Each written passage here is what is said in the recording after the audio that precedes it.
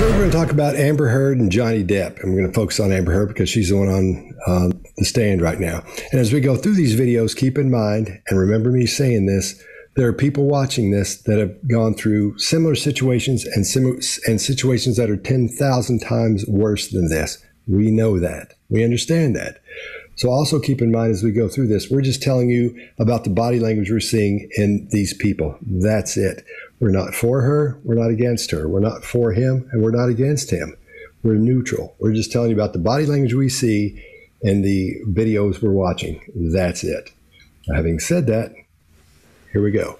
Greg, why don't you tell us about the videos we're going to watch? Yeah, a couple of things, guys. If you are a survivor of domestic violence, there could be some triggering things in here, so just beware of that because there's some testimony that gets up against that. The second thing to tell you is that we are very cautious and keep our show standards, so we do not cover the most graphic portions of this. So if you ask why not, that's why not, and we'll go with that. You know, get out of school as fast as I could, and I wanted to do more things with my life than stay in Texas. So what types of things, so where did you go to school when you were younger? I was a scholarship kid at a Catholic school growing up, several different Catholic schools, but they were always in the other, you know, on the other side of town, in the wealthier part of town. And I grew up quite working class, and thankfully with, you know, as long as I maintained an A average, I enjoyed the benefit of a scholarship, and I did that until I realized that I could take my GED and SATs early, and I did that and placed out of school and effectively left school at 16 years old, I believe. And what did you do for work during those younger years? I took any job that I could. I worked at my father's construction company, sometimes, you know, just administrative stuff. I mean, it was a small company. But I answered phones, and I worked at a modeling agency that was also, you know, offered photography classes, makeup classes, hair and makeup classes for people that were pursuing a career in entertainment. And I started taking classes that I paid for by working there, effectively as a trade.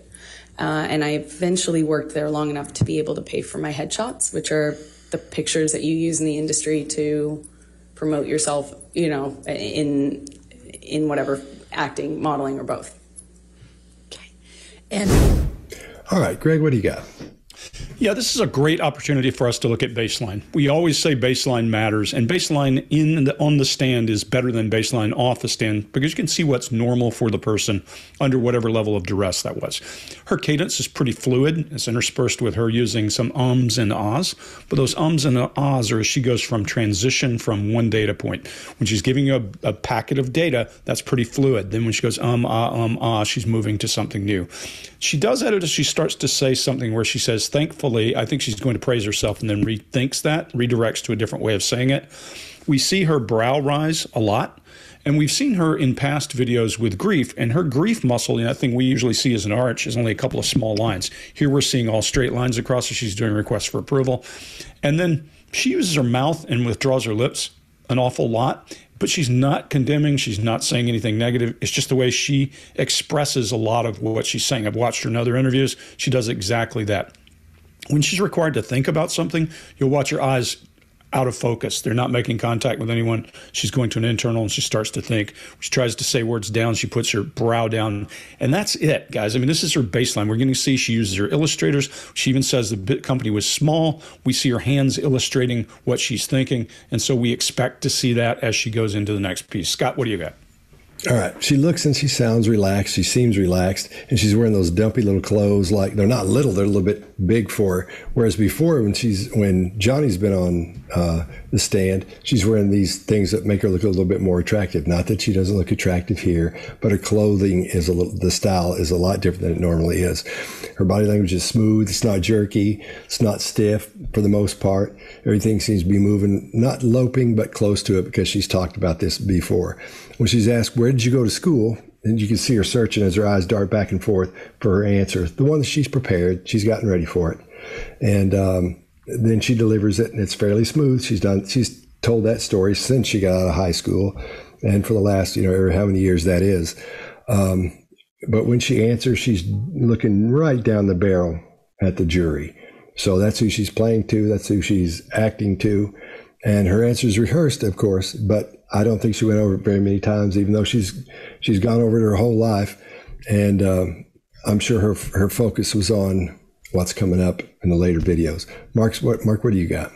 Yeah, so not only a baseline for us, but a framework for the jury to see her by. So the question from the examiner is, so what type of thing, and then she stops herself and then goes, so where did you go to school? It's a where question. Where did you go to school?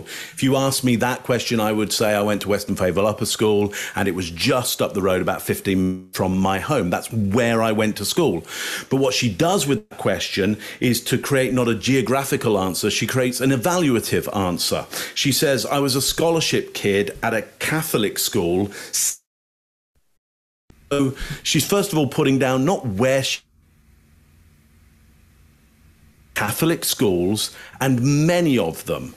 But, so that's not an answer to the question. She's setting up for the jury, here's how I want you to see me. As somebody who gets scholarships, as somebody who goes to Catholic schools and goes to many Catholic schools. Why several but? And then a look of disgust, so wrinkling of the nose, and maybe a little bit of anger as well around that. Well, maybe there's some issues with her changing schools. I don't quite know.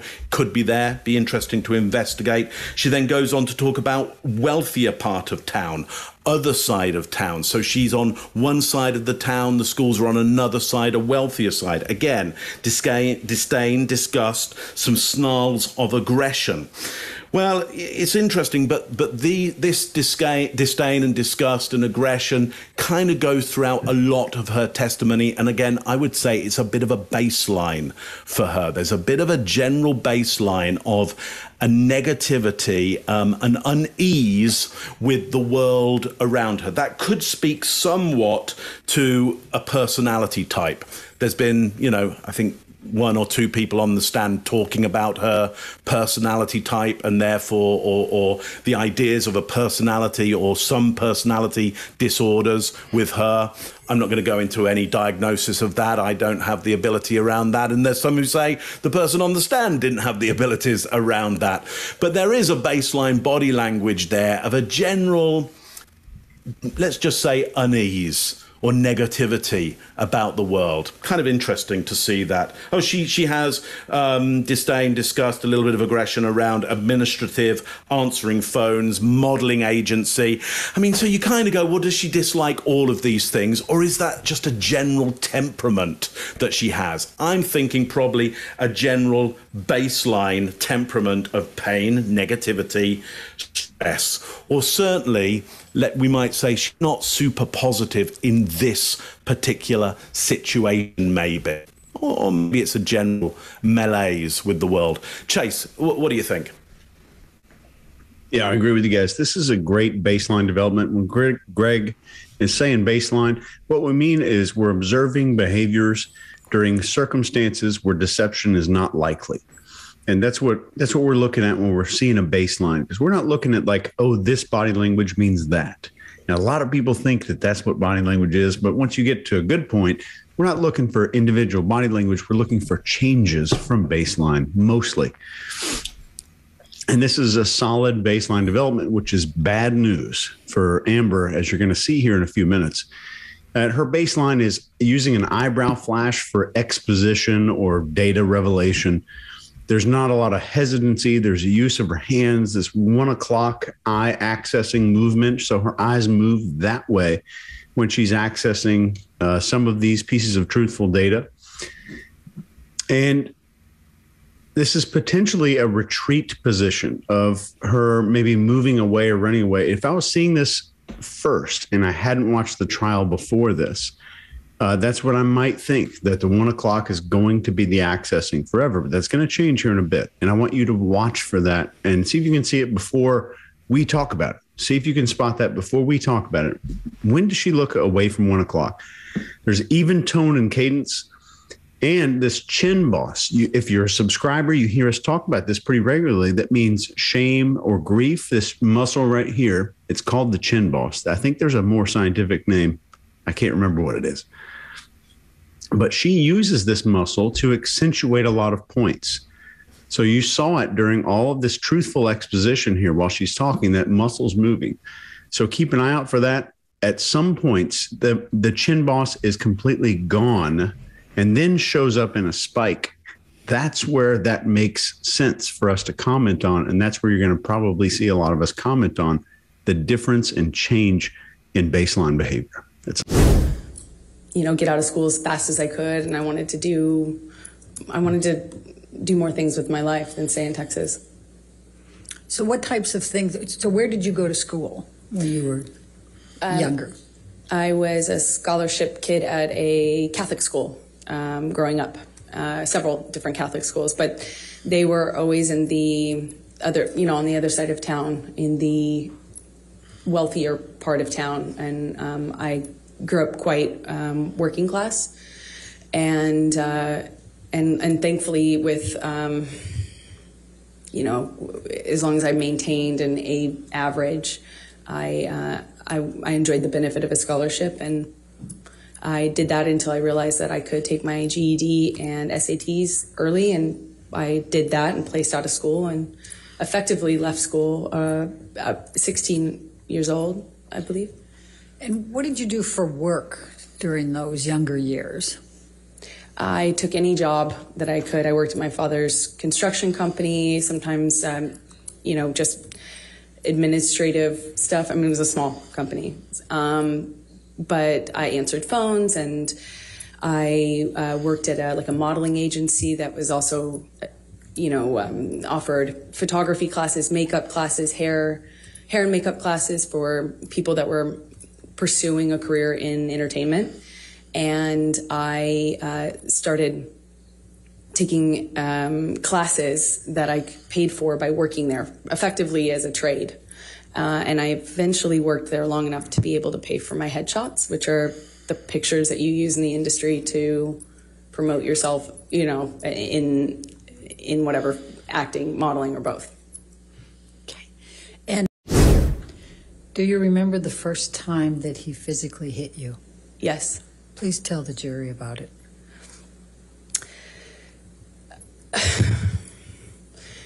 It was it's seemingly so stupid, so insignificant.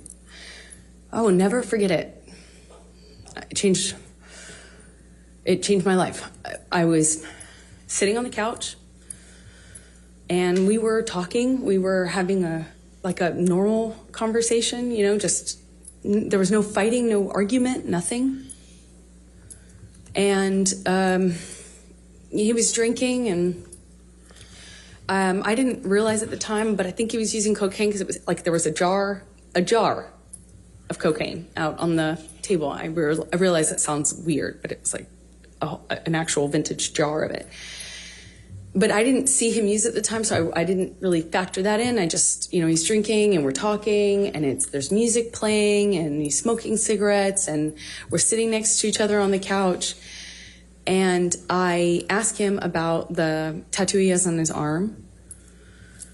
And to me, it just looked like black marks. I didn't know what it said. It just looked like muddled, faded tattoo that was hard to read. And I said, what does it say? And he said, it says wino. It says wino. And I didn't see that. I thought he was joking because it didn't look like it said that at all. And I laughed. It was that simple. I just laughed because I thought he was joking.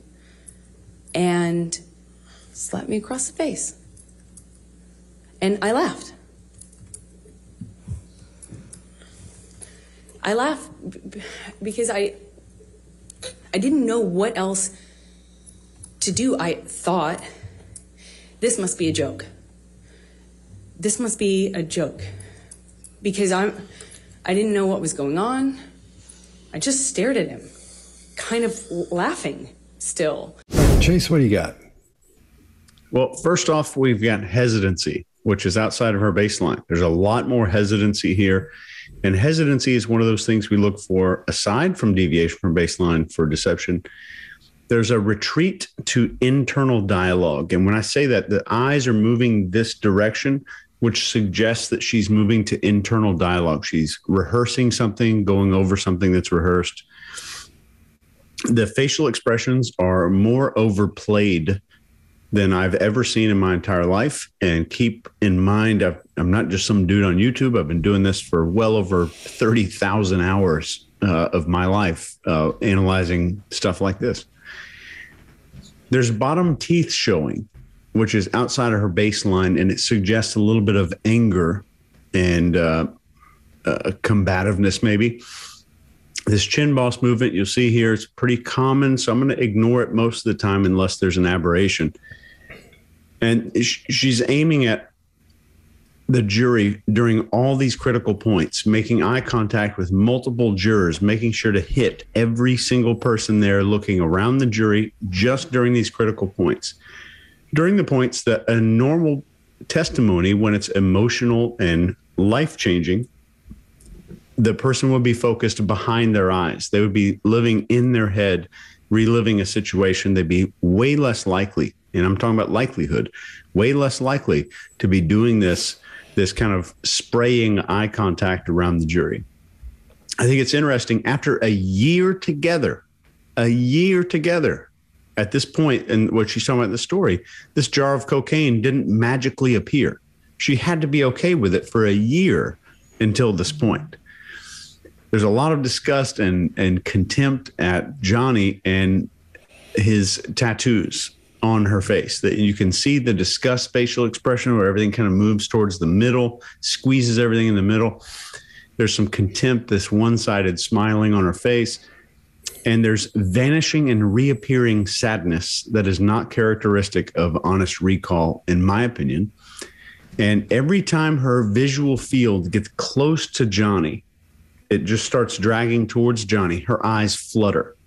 So they start closing rapidly. And we do this unconsciously to not see something or to avoid something in a conversation. I think this is telling, as in other times when she's recalling things that are known facts, she has no problem looking at him whatsoever. So even stressful, emotional stuff, she can look at him. And also, she's been with him a year at this point and is just now noticing these tattoos. A little bit strange. Scott, what do you got? All right. She looks a lot different, or she's acting a lot different body language-wise in this video than she did in the one before. She stiffens up some. Her movements are small and jerky here, where last time they weren't. The downturned mouth, that indicates sadness. And but the forehead doesn't engage the way it should for that emotion. We don't see any grief muscle at all. We don't see anything else outside of that shows us sadness. Her eyebrows are up. That's Greg's request for approval. And that goes with that quite often. You'll see that as well. Her cadence speeds up, which means she's talking faster. Her tone is strong, and her volume is actually louder. And we see a lot more engagement of the brow and the glabella muscles right in here. And when we talk about the grief muscle, what we're talking about is when the glabella and the brow muscle come together and they push up as the top of the forehead sort of comes down. It's really, really tough to do. Greg can do it with no problem.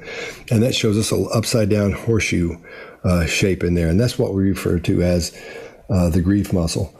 So most of her illustrators are made with her right hand, but then toward the end, where she gets a little bit more animated, she brings up her left hand and starts as she starts talking about the more graphic, or more as it becomes more violent, and she becomes more angry and more frustrated.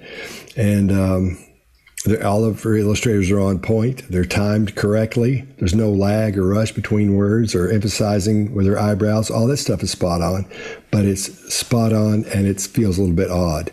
Now, most of the time in this, everything is as it should be, but something in my gut just says something's not right here. And I think most of the women watching this will feel the same thing. And you'll feel that way because your brain, like I was saying earlier, is different than the female brain is different than the male brain. It gathers information gets a lot more detailed in the information, and it sorts it differently than the male brain. We know that's a fact. So I think more women will see this and have the women's intuition feeling if something's not right here.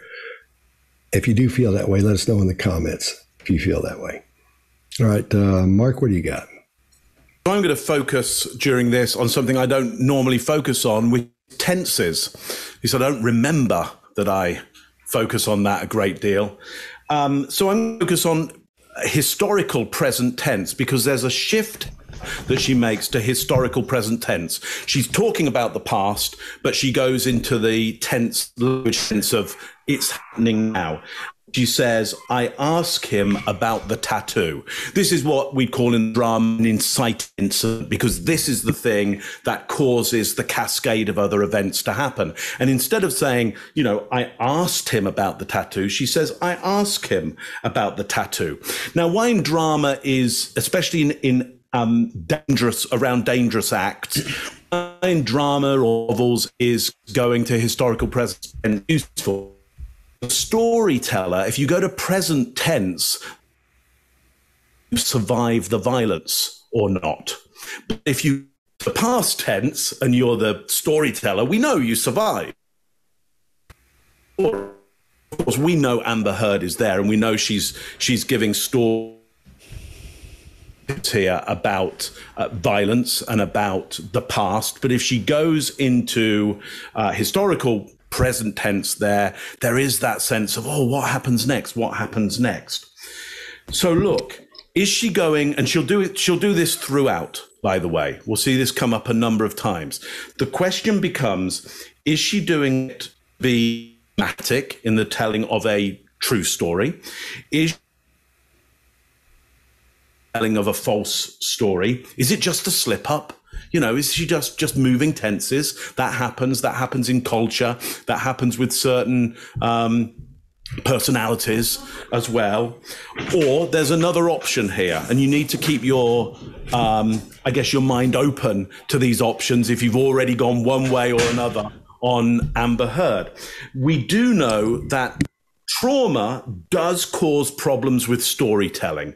We know that trauma causes problems with pronoun shift, and we know it causes problems with tense shift as well. So there is the option that there is real trauma here, and that is causing the tense shift there. I'll tell you a bit later on what one it seems to move towards more.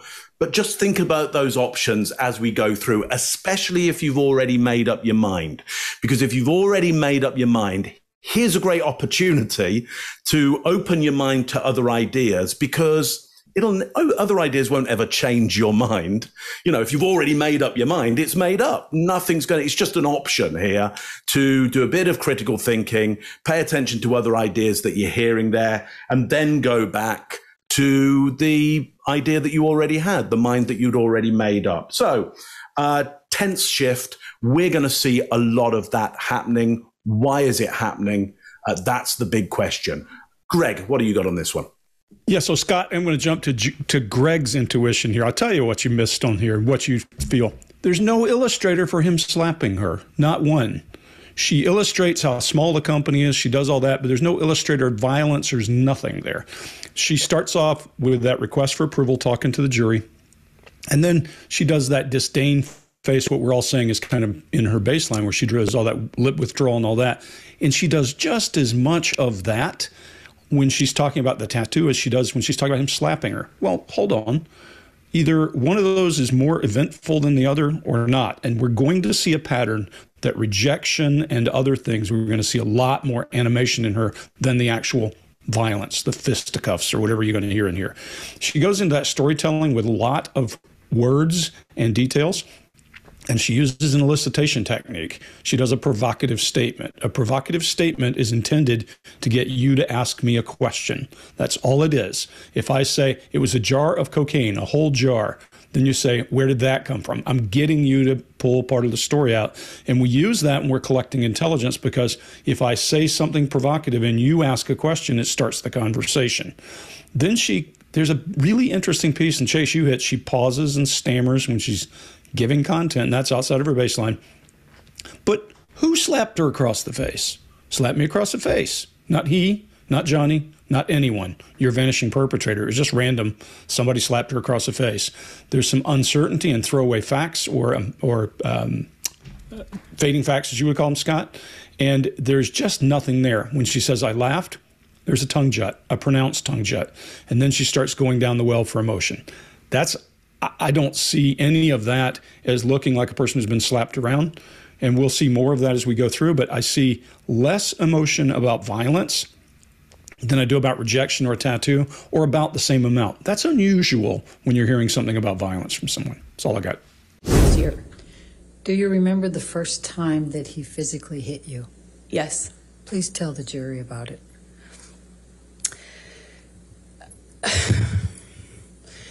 It was it's seemingly so stupid, so insignificant.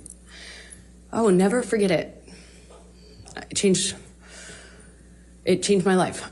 I was sitting on the couch and we were talking. We were having a normal conversation, just there was no fighting, no argument, nothing. And he was drinking, and I didn't realize at the time, but I think he was using cocaine because it was like there was a jar of cocaine out on the table. I realize that sounds weird, but it was like an actual vintage jar of it. But I didn't see him use it at the time, so I didn't really factor that in. I just, he's drinking and we're talking, and there's music playing, and he's smoking cigarettes, and we're sitting next to each other on the couch. And I asked him about the tattoo he has on his arm. And to me, it just looked like black marks. I didn't know what it said. It just looked like muddled, faded tattoo that was hard to read. And I said, what does it say? And he said, it says wino. It says wino. And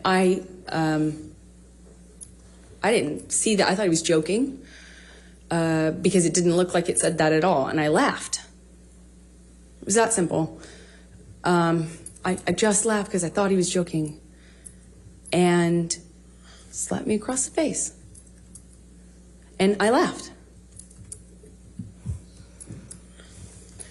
I laughed because I didn't know what else to do. I thought, this must be a joke.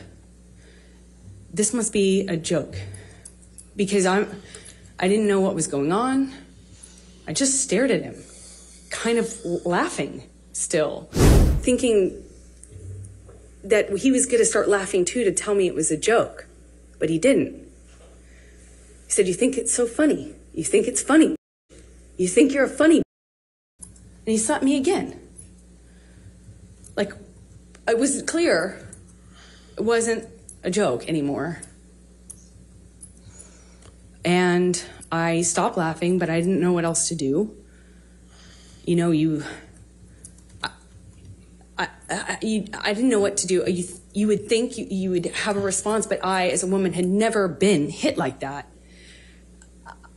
I'm an adult, and I'm sitting next to the man I love, and he slapped me for no reason, it seemed like, and I missed the point. It was that stupid. Second slap, I know he's not kidding, but I don't know what else to say or do, so I just stared at him. I didn't say anything. I didn't react.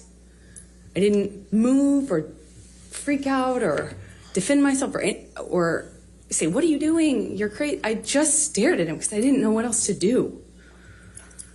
And he slaps me one more time. Hard. I lose my balance. At this point, we're sitting next to each other on the edge of the couch, or I was on the edge of the couch. And I'm all of a sudden realizing that the worst thing has just happened to me that could possibly happen to you. I realized that I wish so much he had said he was joking. All right, well, I'll go first on this one.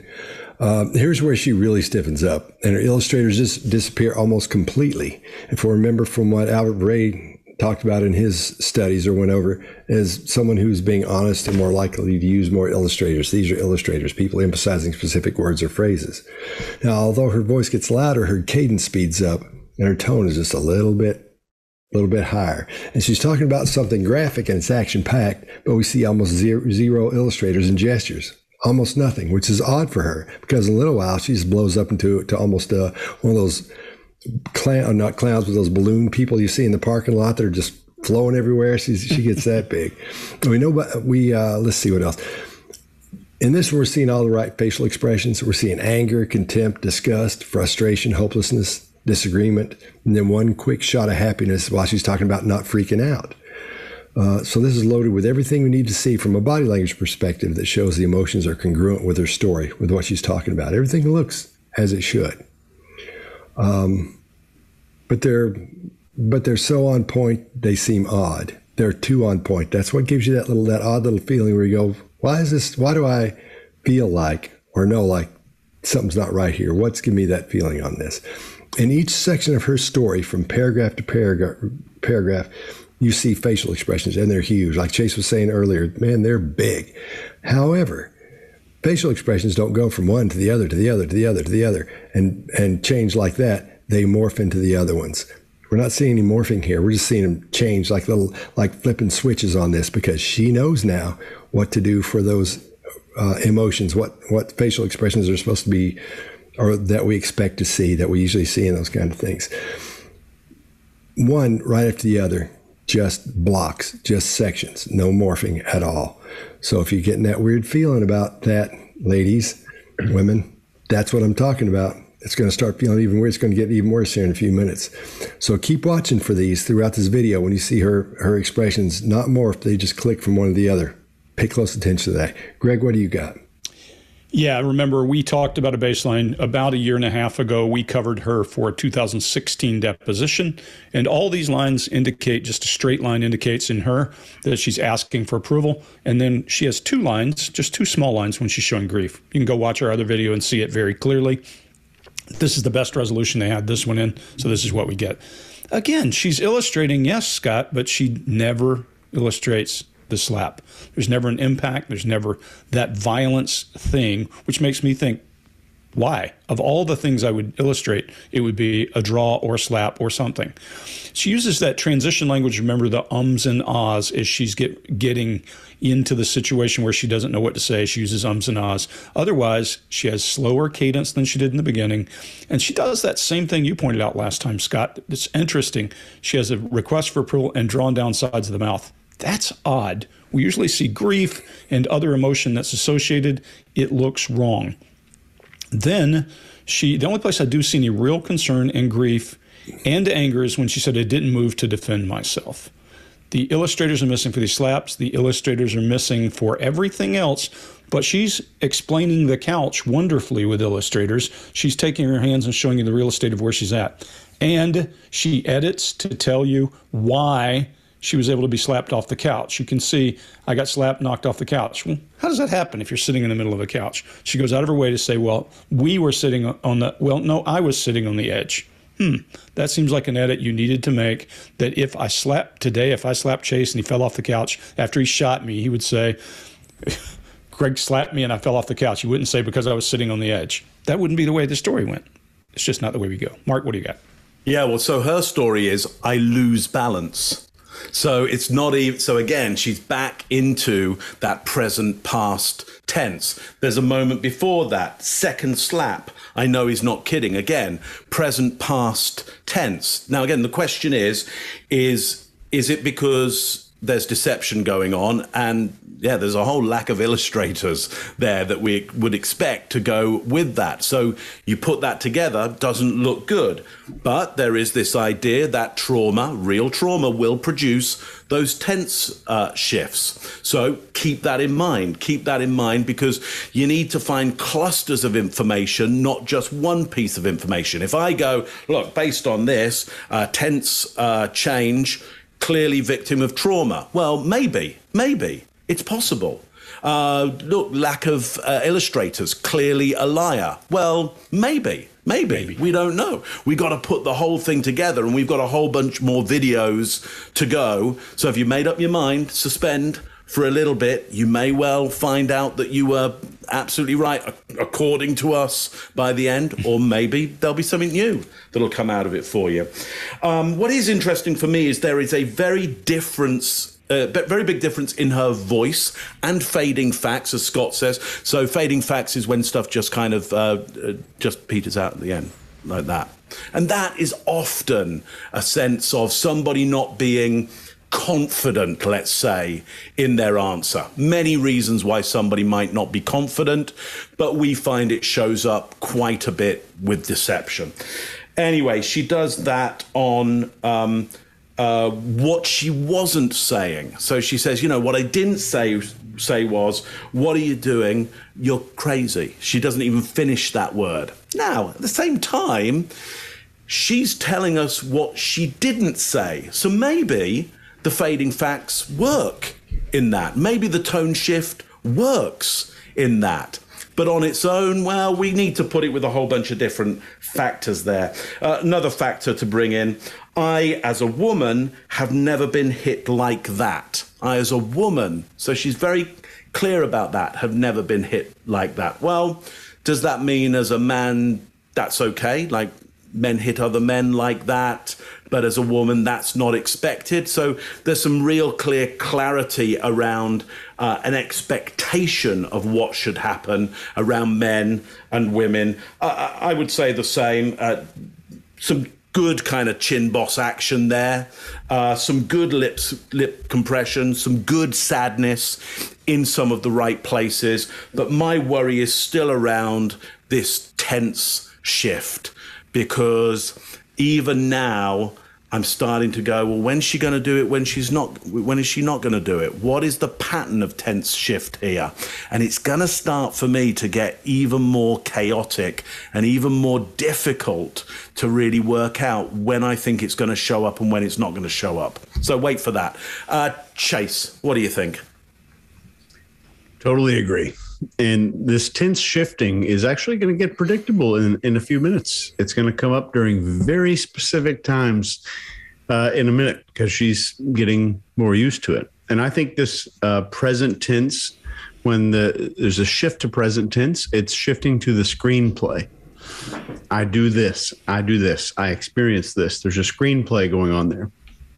And this downward turned mouth with the raised eyebrows is the traditional clown face, and wanting to share that grief or share that experience, and getting somebody else to share some kind of emotion. And she's layering in truth and deception here. There's more vanishing perpetrator, slap me in the face. It's really strange. The first slap is past tense. The second slap is present tense. Then there's a shift to past tense again when she's discussing how she felt about it. Then she goes back to present tense for the third slap, then back to past tense for her reaction to that slap. Then we go back to present tense for realizing the worst thing has just happened to me. Then there's a shift to past perfect. I wished so much he had said he was joking. And this is a major problem. I have been doing this a long time. I've analyzed a bunch of videos. I've never seen this much tense shifting in my lifetime. On record, I'm saying it here. I've never seen anything like this. Past, present, over and over like this.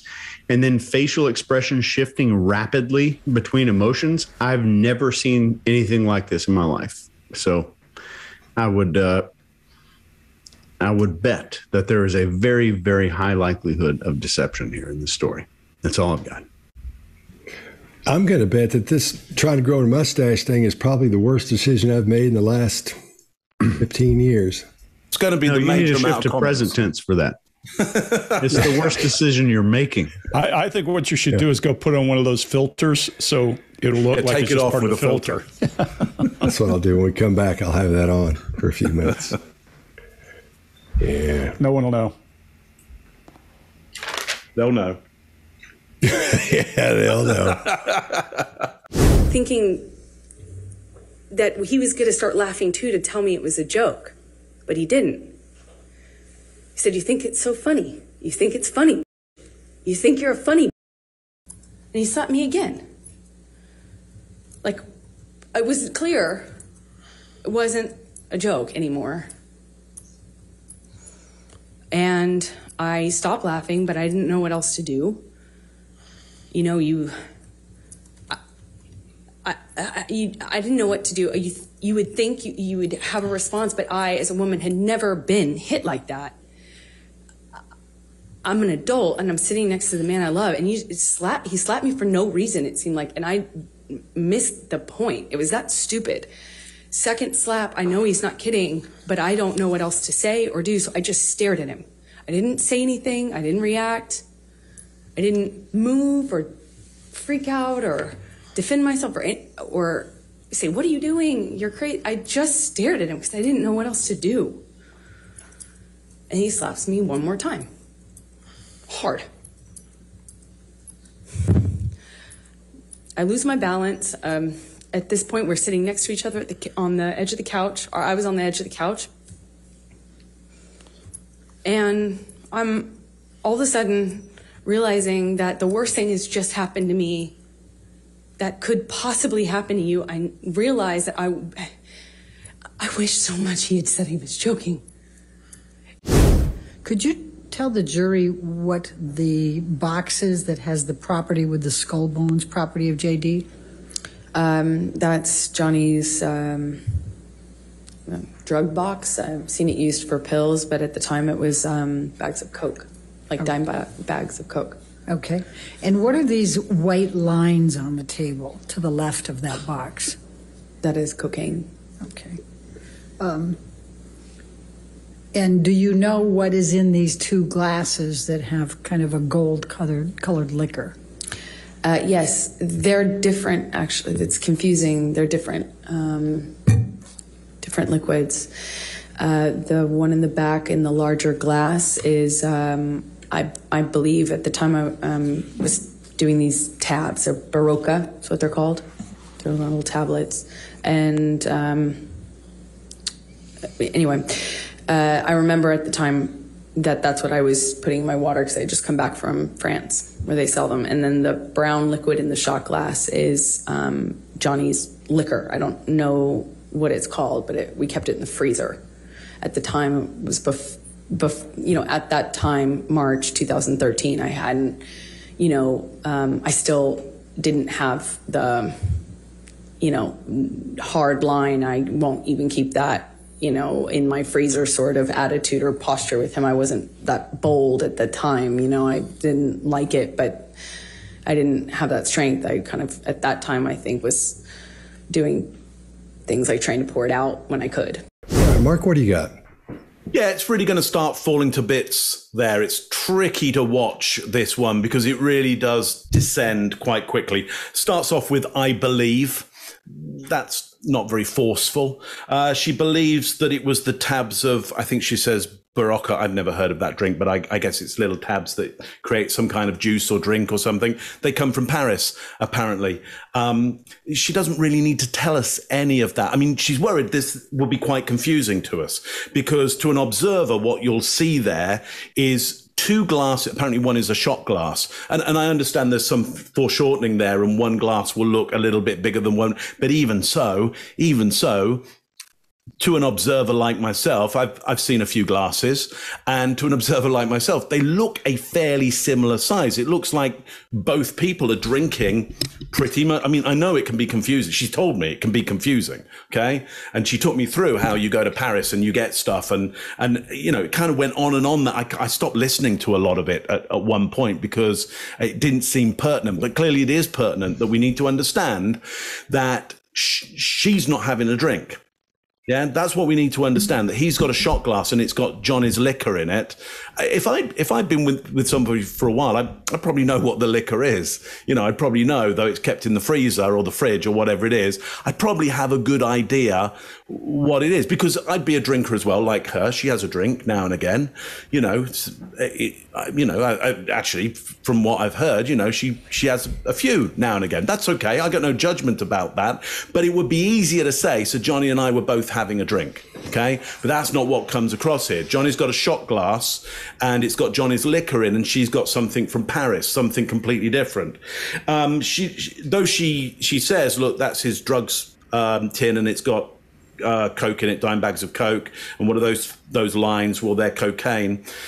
And there's 4 of them. Well, either Johnny sets it up for his 4 nostrils, or Johnny sets it up to do a couple of lines and then very quickly a couple of others. And those are all possible. Or Amber's taking coke as well. And that would be okay because, you know, when you're partners, you tend to kind of do some of the same stuff. You have a drink together. If you do coke, you're probably going to do some drugs together. You know, hopefully, you know, as it descends into more drugs, you might calm it down a little bit, or invite some people round to be a little more social, to take the edge, for there to be some more social responsibility when people start getting a little bit off their tree. Because if there's no social responsibility going on and you're, you know, off your tree a little bit, then it can all go a bit wild. But anyway, at this point, I don't buy this story at all. I don't buy it at all. It's not a good description of what's going on. It doesn't make a lot of sense. There's too much overemphasis on trying to tell me the details, so I don't buy it. Look, for anybody who's into just lobbing in a really great conspiracy theory here as well, just because you may as well have some fun. If you want a great conspiracy theory, you could say it's all been set up in a Masonic hall. Have a look at that photograph and tell me why they set up the evidence in a Masonic hall. And send the money, please. Freemasons, please send me the money. Greg, what do you got on this one? Yeah, so Mark, I think the reason we know something is going on is because she dramatically shifts baseline. First of all, that she starts to separate herself from Johnny the monster. Now, this is, like you said, early on in their relationship, but she's separating herself from him. At the end of her description of what this is, she does some eye blocking and some requests for approval and a lip compression. She has a condemning face at cocaine. She does, maybe she's afraid of the perception of something that will happen because there's something hidden in there because her transition is much too rapid, more than normal, to your guys' point earlier. Then she starts rambling to make herself appear to be somebody else. That's out of baseline. She starts to give you too much detail. Well, I bought these in France, and this is a thing that people do in France. And well, I don't care about what they do in France. What's in those things? One is a bottle of some kind of drink, non-alcoholic, and the other is alcohol. Then, as she shifts gears to start to make herself a better person and to do some social signaling or some kind of, as she starts to virtue signal and say, look, I'm not the one, she starts this thing of I don't know how many times it happens, Chase, you may have counted, I think it's 5 or 6 in a sentence or two. And she's never done that before. So there's some way she's trying to distance, and it makes her uncomfortable, and it's filler for her. So immediately I would jump on that and say, oh, hold on. What do you mean? And I would start taking that story apart. That stumbling over words and using filler words is there for a reason. Scott, what do you got? Or sorry, Chase, what do you got? Oh. So here's a quick tip. If someone's telling you a story, process it through this lens. What is being concealed in that story? And in this instance, every flaw, every bad behavior, every possible hint at ever having made a mistake in her lifetime is absent. She's giving us a story of a flawless Disney princess who lived with Satan. And Baraka, just as a quick tip here, is like airborne in the U.S. It's like an immunity support effervescent. I have some in my kitchen, actually, that dissolve in water like an Alka-Seltzer. I'm pretty fancy. If you didn't know, I have Baraka here. But there's a large there's a large spike in uncertain language toward the end of her statement.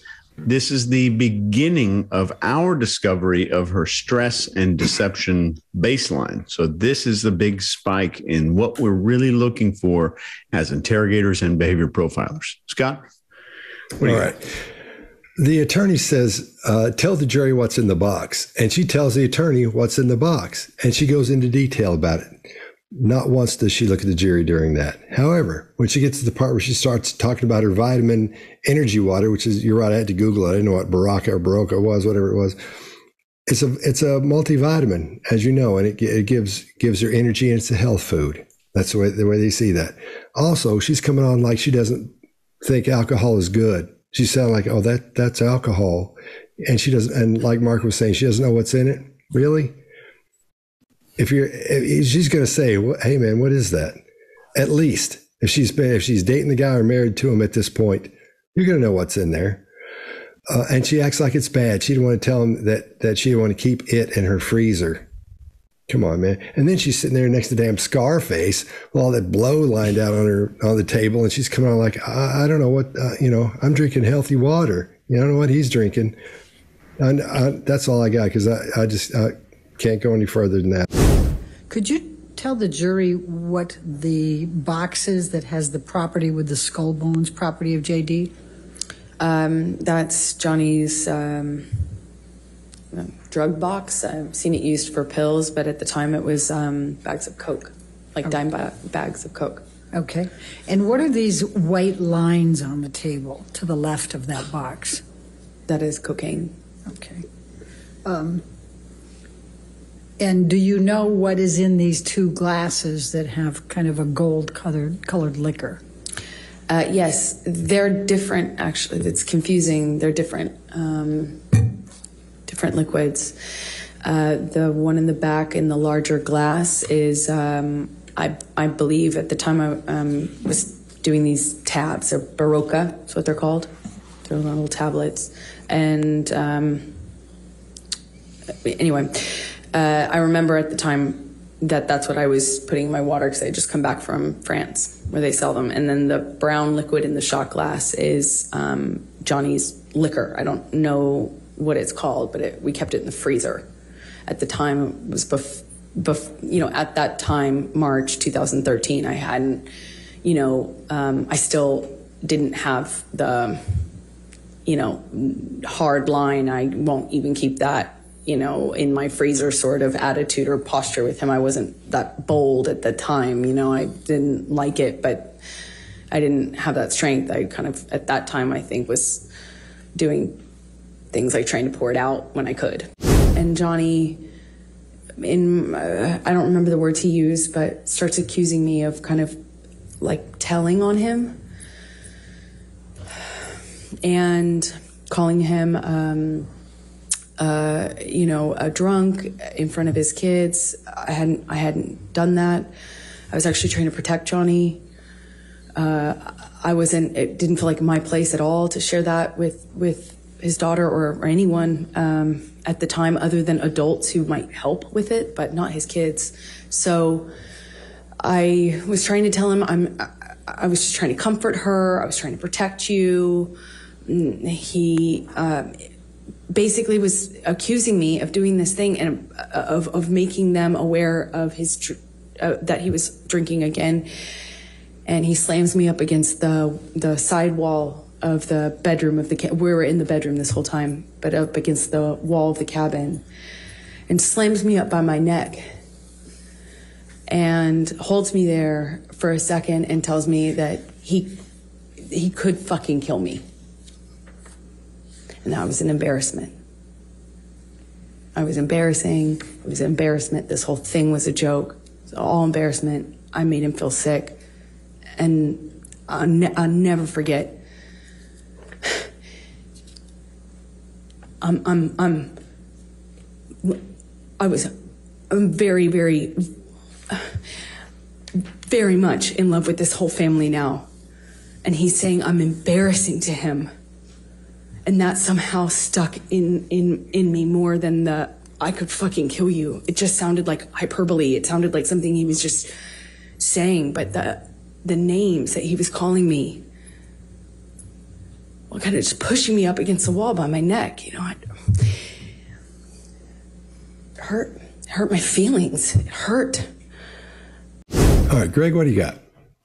Yeah, so this is another one of those trigger situations. Something is going on in her head that equates him saying that you disappoint me, that I don't like you, with violence. I mean, at this point, she says he grabbed me by the neck, and she actually holds her hand up in the right way. First illustration of violence we've seen. Then later she goes, he pushed my neck, or my throat. Don't know which of those is the accurate piece. Did he push her? Did he hold her up? Don't know. But based on what she's saying, he slammed her up against the wall, but he said bad things to her when he did it. And the bad things that he said to her are ego damaging, and that seems to be a volatility thing because she's showing a lot more emphatic emotion about that issue of being told that he was disappointed in her than she is about any physical violence. So I want to watch really closely now and say, what's causing this? Is this a trigger event for her in some way that triggers something in her head? And guys, not saying it didn't happen, but there's a lot of odd body language and a lot of shift in her cadence. Remember, in her baseline, concise packets of information about issues was normal for her. With stammers as you transition, she stammers in the concise packet of information here. So it makes me want to go, hold on a second. You changed. Why did you change? Chase, what do you got? Yeah. During that concise packet, there's I don't remember, starts, and we don't say starts. If something's happening to me, I'm not going to say Greg started choking me. I'm going to say Greg choked me. Like kind of hesitancy again, and then two more and then more hesitancy. That's all within this statement here. There's a shift to present tense only for the abuse. And I think the embarrassment story is truthful here. The abuse shows a very high, in my opinion, very, very high likelihood of deception, talking in the above 95%. And she's unable to look at Johnny until she talks about it hurting her feelings. And that's when she does that. When he told her that she was an embarrassment, which I think probably happened. And the deviation in baseline is only around the abuse and not around the mean comments and how those comments made her feel. Scott? Yeah, and once again, it's I'm good and he's bad. And she's portraying herself as the protector here. She's protecting the monster's children from the monster at this point. So going back to Mark's original thing, it's good versus evil in this case. And she's good and Johnny Depp is evil. And it sounds like a high school student who's been in trouble and been sent to the office. That's exactly, she talks about protecting people. And then she wouldn't have said that around little children, but she would have said it around adults who could help. So this is getting out. This is, I think it's out of her, about to get out of hand for her here in a couple of minutes. And she's performing this whole thing for the jury. And she wants to make sure she's doing well. So she looks over at the attorney as she's giving these things. That's when because the attorney knows the story she's supposed to be telling. She's familiar with it. Their gestures and illustrators are in line with what we've seen so far. And she relies on her right hand for most of the action in this, almost completely. And during this mixed truth, because I agree, I think part of it's true and part of it's not true. I think some of this happened, but it wasn't quite as dramatic as she said, if any of it did. And she's blown a big story up out of it. And once again, the situation we're hearing about that doesn't manifest are the body language cues and tells that let us know she's experiencing the emotions she says she's experiencing. What she says is happening. Doesn't look like she's experiencing the right stuff from what her body language says. There's no grief muscle again. Overall, her gestures and illustrators are too smooth and too calm, and none of them hang. When the illustrator hangs, when someone's talking and the illustrator hangs there for a minute, they're thinking. They're up in their head. I saw Bigfoot and he came out of the woods and then this. So you'll see that happen. But in this case, they do hang in a minute. But you should see a little bit of pause in there, a little bit of hanging in there, and you don't see any of it at all, except for in a couple of minutes, and I'll explain that when we get there. Having said all that, she calms down a little bit. Her voice gets a little bit calmer, things get a little bit more smooth, and then I think what we're seeing her explain, along with his body language, I think part of it happened, part of it didn't, and I think she's making what did happen a lot more dramatic than it was. Mark, what do you got? Yeah, so I think if you wanted to bias towards her being a victim of violence here, you would say, hey, she really starts to produce illustrators here. And I hear what you're saying, Scott, around they may not be quite right, but I'm going to bias towards, in this particular case, okay, victim here, illustrators, she's passionate about it, slams me up, tells me, goes to the present tense there, which there are good examples of people who under these abusive situations go to present tense there. However, contrary to that, you could go, well, she's being illustrative because she knows this is where the passion has to come out and this is where the violence happens. So I really got to sell this here. So that's why the illustrators come out, and that's why they might look a little bit odd because they're more produced. And you could go, well, she goes to present tense because she knows the dramatic nature of that. And as an audience, when we're hearing that, we'll go, what happens? Will she get out of it? You know, it's more exciting for us. But here's what I can say for sure, is that the idea of embarrassing, embarrassing, all of those are used. And so there's huge layers, excuse me, of that word. The embarrassment and in being embarrassing and somebody being embarrassed is the biggest part of this story. And then when she goes back to the violence and says, it hurt my feelings, have a listen to which hurt has the most stress on it. The first hurt, it hurt, has a little bit of fading fact on there, which is Scott's idea of it just kind of peters out, maybe not as confident, therefore maybe not as honest potentially. And then it hurt my feelings. There's a lot of stress on that. So here's what I'm going to say is most likely very accurate about that. There was a lot of embarrassment around this, or feelings of embarrassment, and embarrassment is very, very important to feel, to the feeling of you've done the wrong thing. You look bad in front of people and people don't think good of you. That's incredibly important. And that hurt is the most important hurt, given whether there's physical hurt going on at the same time or not. That's the really important hurt. Now, which is it? Is it both? Is it physical hurt and mental hurt? Is it one or the other? I don't know. I got some good suspicions, but I won't say at this point. But certainly the hurt of embarrassment is acutely important and painful here. And Johnny, I don't remember the words he used, but starts accusing me of kind of like telling on him and calling him, a drunk in front of his kids. I hadn't done that. I was actually trying to protect Johnny. It didn't feel like my place at all to share that with his daughter or anyone at the time, other than adults who might help with it, but not his kids. So I was trying to tell him, I was just trying to comfort her. I was trying to protect you. He basically was accusing me of doing this thing and of making them aware of his that he was drinking again. And he slams me up against the side wall of the bedroom of the we were in the bedroom this whole time, but up against the wall of the cabin, and slams me up by my neck and holds me there for a second and tells me that he could fucking kill me. And that was an embarrassment. I was embarrassing. It was an embarrassment. This whole thing was a joke. It was all embarrassment. I made him feel sick. And I'll never forget. I'm very, very,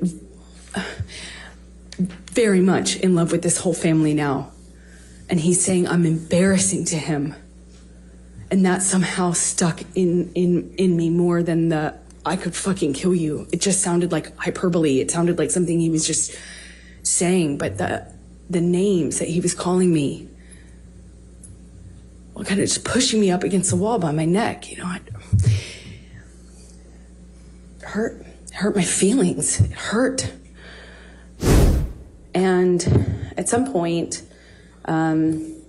he drinks in front of me. At first, I think it was like a Malbec or a wine or something. And I remember we hadn't, like, it kind of started an argument. And that was upstairs in that room that we just looked at a picture of, by the sunflowers. That's more or less where we were standing, just closer to the kitchen. And we get in an argument, and I shove past him, just stomp off. And he grabs me, and we have an argument about me walking away, and am I walking out of this? And in my head, I was like, I actually wasn't thinking of leaving yet, but that would later be going through my mind. We had a brief interaction, and I don't remember the exact sequence of things. I wish I did. I have a lot of flashes. It gets a little bit more confusing from my ability to recall everything in a linear way a little later on as things got crazier.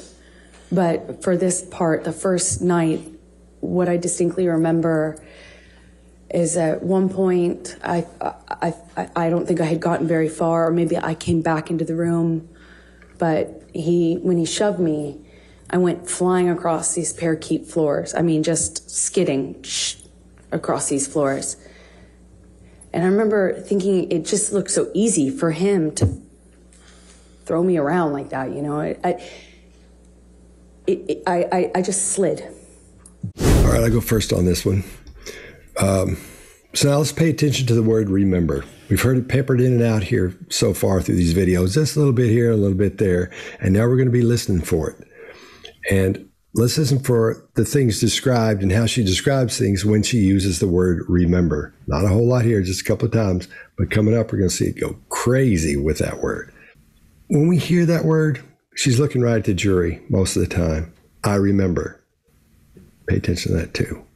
So we're beginning to see her body language change here as she becomes more animated. There are words and phrases that she uses and gestures she uses energy-wise to get things up and get things happening. She's starting to get this thing. She's got to get it rolling because there's a lot coming up here in a couple minutes. It's supposed to get very graphic here. However, things are as they should be at this point. Everything looks pretty much the way it should be. Everything is congruent. Her illustrators are on point. Everything energy-wise is where it should be, and everything is working together. Everything, she's got this one going very well. Everything looks good. So let's talk about PTSD just for a second. I'm not an expert on it at all, but I know about it. I've read about it. I think I have a basic understanding of it. And I think she's trying to make it sound like she has PTSD because what she's done is she's been told to, or she's read about it and said, here's what PTSD is, and we're going to mix this in here to make it sound like this guy's giving you that from the way he's acting towards you. Like I said at the beginning, people have this from situations like this. We know that. I'm just telling you what we're seeing or what I'm seeing in this video here. That's where I'm going with this. When she talks about having flashes and scenes about what happened and loss of memory, those go right down the line for PTSD. Also, when she says she can't remember things in a linear way, I'm not the smartest guy in the world. Look at this haircut and this bad mustache and these glasses. But I'm smart enough to know when somebody has heard something and they're parroting it.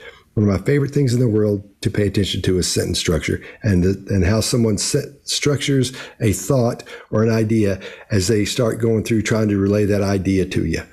As she's doing this, she knows she has to throw in that word linear somewhere. And you don't say in a linear way, you say in a linear fashion. That's the way it's properly used. I don't think I'm not saying she's an idiot or anything like that, but I can tell you when somebody reads a lot. And again, I can tell you when somebody's parroting something they've heard. Greg and I were in Louisville talking to some people at a neurological department there as we were going to do some studies. And I can tell you pretty much after talking to somebody for 15 or 20 minutes what they're reading or what kind of reading they're into or what they like to pay attention to, what they like to read about. And I nailed this one guy in philosophy all the way down to his author, who he had just been reading, by just talking to him for a few minutes. It's sort of a parlor trick, and I can teach anybody how to do it. And in this, what I'm hearing and what I'm seeing in her talking, she doesn't read a whole lot. She's going to say she reads a whole lot, but she doesn't, because her sentence structure is that of a high school student's almost, when she starts talking and starts describing things. The structure to it My structure when I talk really, really fast, and it's really hard to understand me sometimes because I'm trying to get all the information out that I can. Having said that, I do pay attention to when people structure their sentences when they're creating an idea and how to do that. She's gotten information. She's been reading over it the day before that or that day, and she's remembering these things she's supposed to say about the flashes, about remembering scenes and not remembering things in a linear way when it should be linear fashion. That's what we're hearing here. That's what's happening here.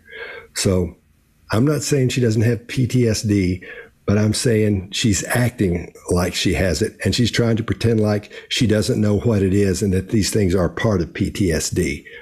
That's what I think is going on there. Chase, what do you got? I tend to agree. If somebody reads this book, this is the book that you diagnose mental disorders with. It's got every possible disorder you can think of. And then they fake having a disorder. That's a whole different thing, and it's a huge accusation. This is just my opinion. That's called malingering. I did 2 years of study on this, and this was my textbook, The Clinical Assessment of Malingering and Deception. And it's made for court trials and depositions, surprisingly. In this, we see a lot of these indicators, exactly what Scott was just talking about. And I don't think you've been through that class, but you know exactly there's the standardized behavior for that kind of thing. And we're seeing it here in this video. So the first thing I had in my notes here was start paying attention to every time she says, remember here. And let's talk about a few red flags that are present here. There's drinks in front of me, present tense. I remember there's an argument in past tense. We get in an argument. He grabs me, present tense. We had a brief interaction. There's hiding time and past tense shifting there.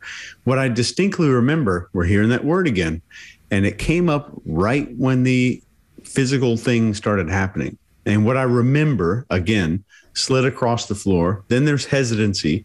Then there's distancing language. Then there's an eye flutter, but only at the points of abuse. The eye fluttering, where there's a rapid closure of the eye when we want to get rid of a thought, we see that there. But we also see it during periods of deception. So the accuracy of her memory is a little bit flawed, but becomes somehow superhuman, 100% accurate when recalling only times of abuse. And this is clinically written here in the forensic interrogation methods and the forensic psychology methods of detecting this kind of stuff. Maybe I'm no expert, but there's a sharp movement into internal dialogue at the exact moment that she's recalling the physical altercation, a physical event. Her eyes move down here. I was not a huge believer until Greg actually convinced me of this, that you ask somebody to recall something or to rehearse a line in their head, and they'll move down that direction.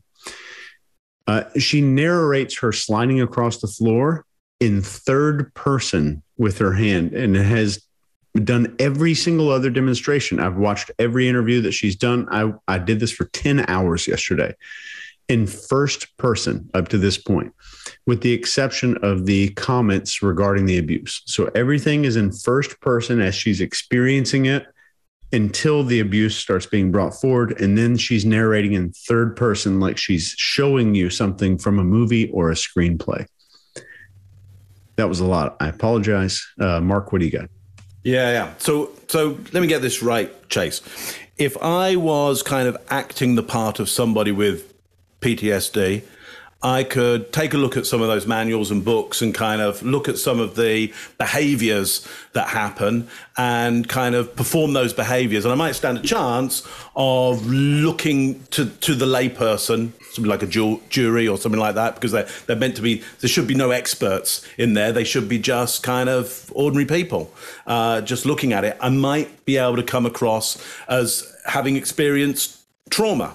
And if I was doing that kind of research as an actor, I might have come across, just by Googling around, a study that says that people who've experienced trauma and have PTSD do a lot of tense shift when they talk about the violence being perpetrated. And so I might start doing that. I might start doing that. But if I did start doing that, and I'm an actor, I might kind of slip up now and again and get it wrong because I'm having to make it up as I go along, because I haven't been written a script. Because you hope as an actor that you get really good writers and they do all the research and they write you really good scripts, and then it's all kind of accurate. And then people, give you an award, they give you an Oscar because they go, that was really good. You were just like somebody with PTSD, and you take the award, and what you don't say is, they wrote it really well. It was just me. Imagining the situation, saying the words that somebody else wrote, just looked like I was that. I wasn't.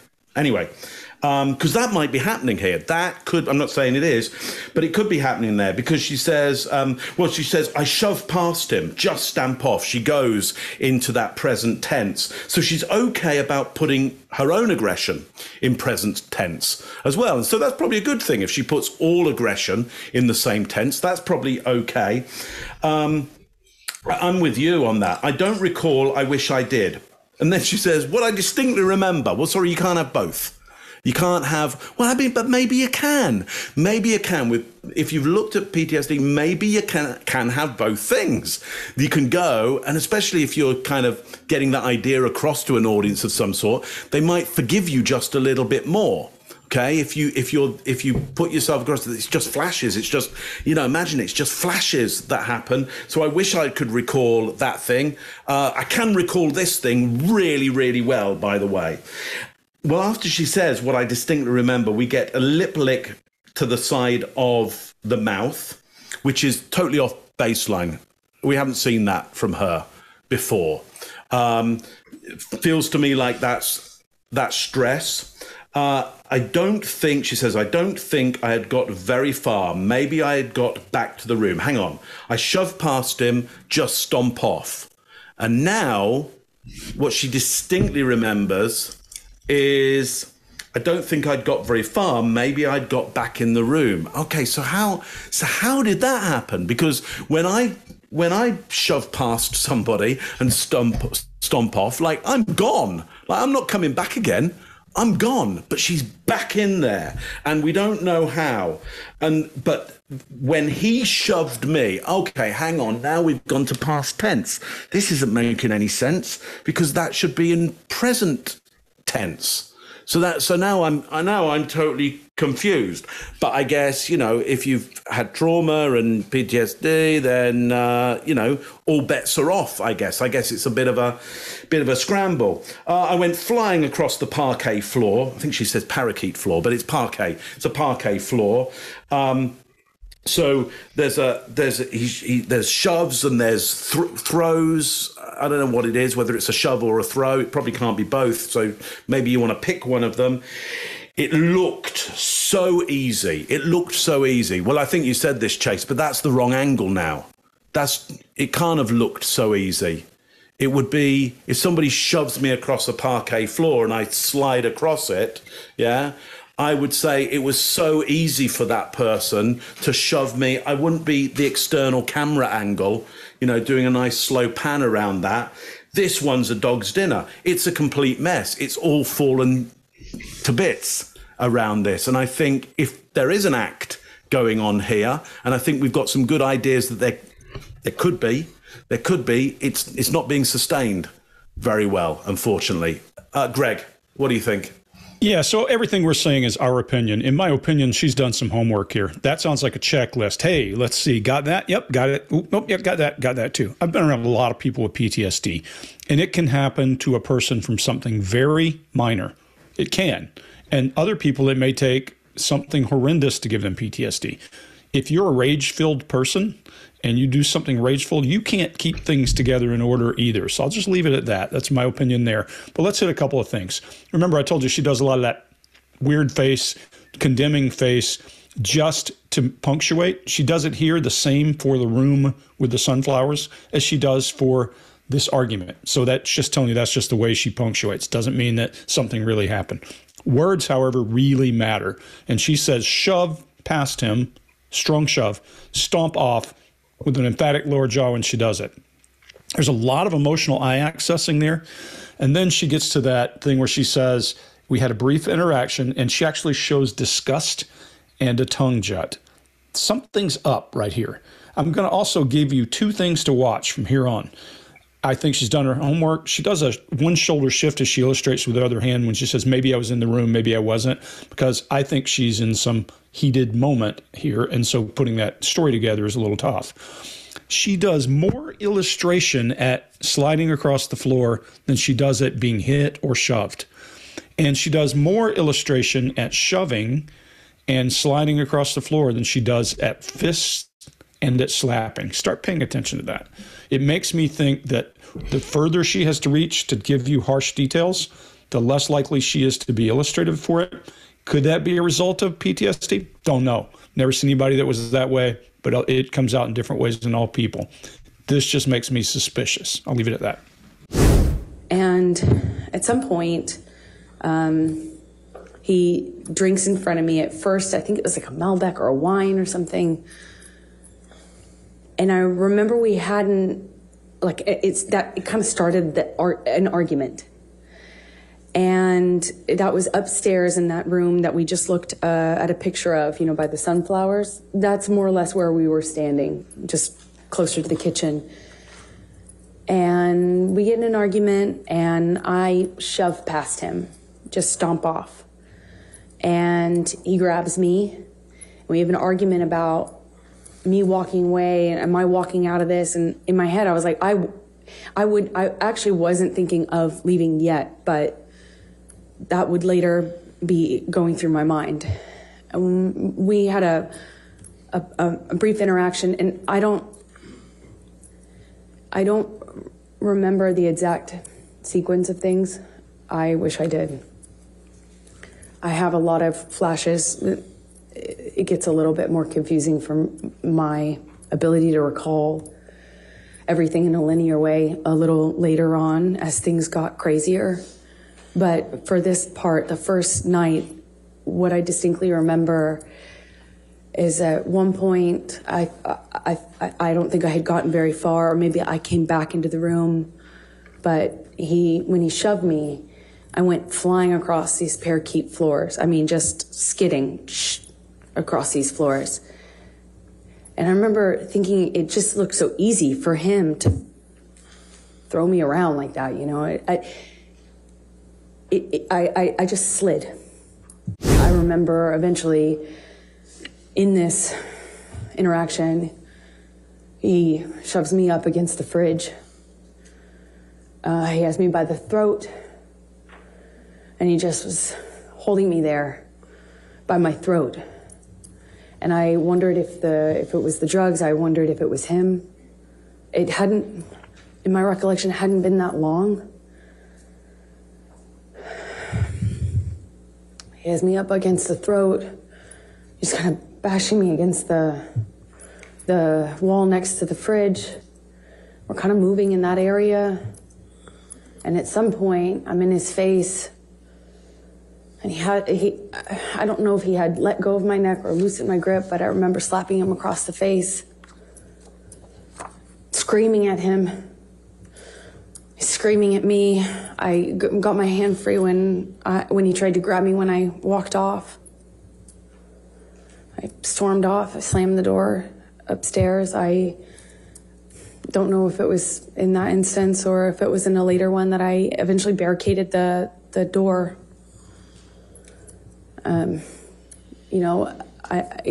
It wouldn't stop him from coming in. He could come in the other doors. There's a back door, there's patio, but at least I'd hear it.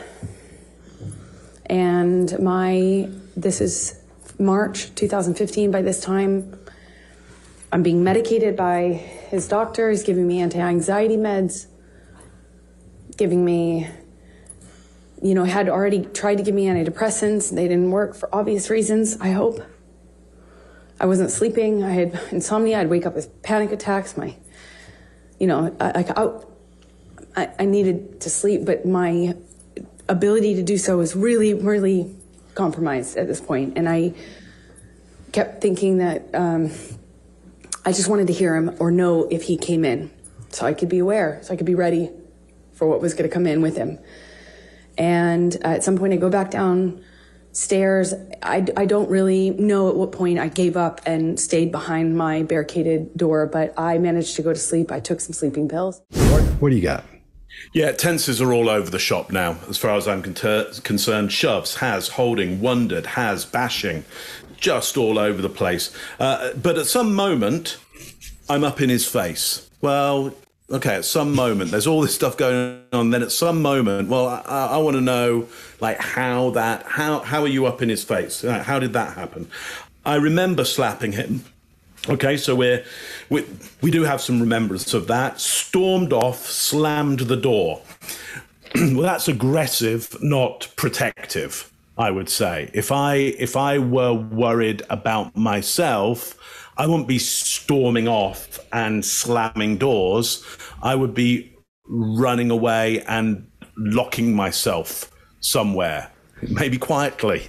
I would be more silent, more... No, that's just me. It's not her. So I'm worried about that.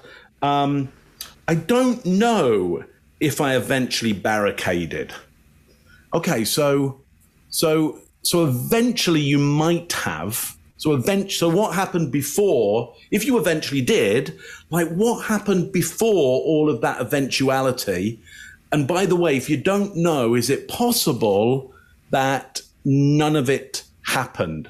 Well, that's my worry about this, because in cross, I mean, that's a disaster for cross-examination, because it's just all over the shop. And so there's some of what we're hearing there does make some kind of sense, not particularly in this one. I mean, we may have heard some stuff before that had some kind of sense to it, but this stuff under cross-examination, I don't think is going to go very, very well, and there might be a good reason why it's not going to go well. Scott, what do you think? All right. She's displaying tons of facial cues, lots of things that she should be doing. Anger, disgust, contempt, worry, frustration, you name it, and it's in this clip. I'm under the impression a lot of it is truthful. For example, when she says she barricaded the door, I think maybe she locked the door. But I think she's adding all these things onto it, and that's why it seems and feels like we were talking about earlier. That's why some people watching this are going to say, this just doesn't seem right. I know it looks right or something, but I don't know what it is. I'm not sure what it is, but something's just not right here. I think that's what it is.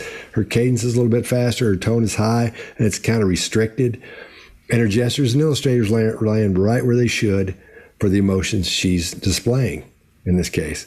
Lots of micro expressions and flat out full on expressions of the emotions we should be seeing. But I think she's not being as dramatic as she should be, I think, as she is in these other ones.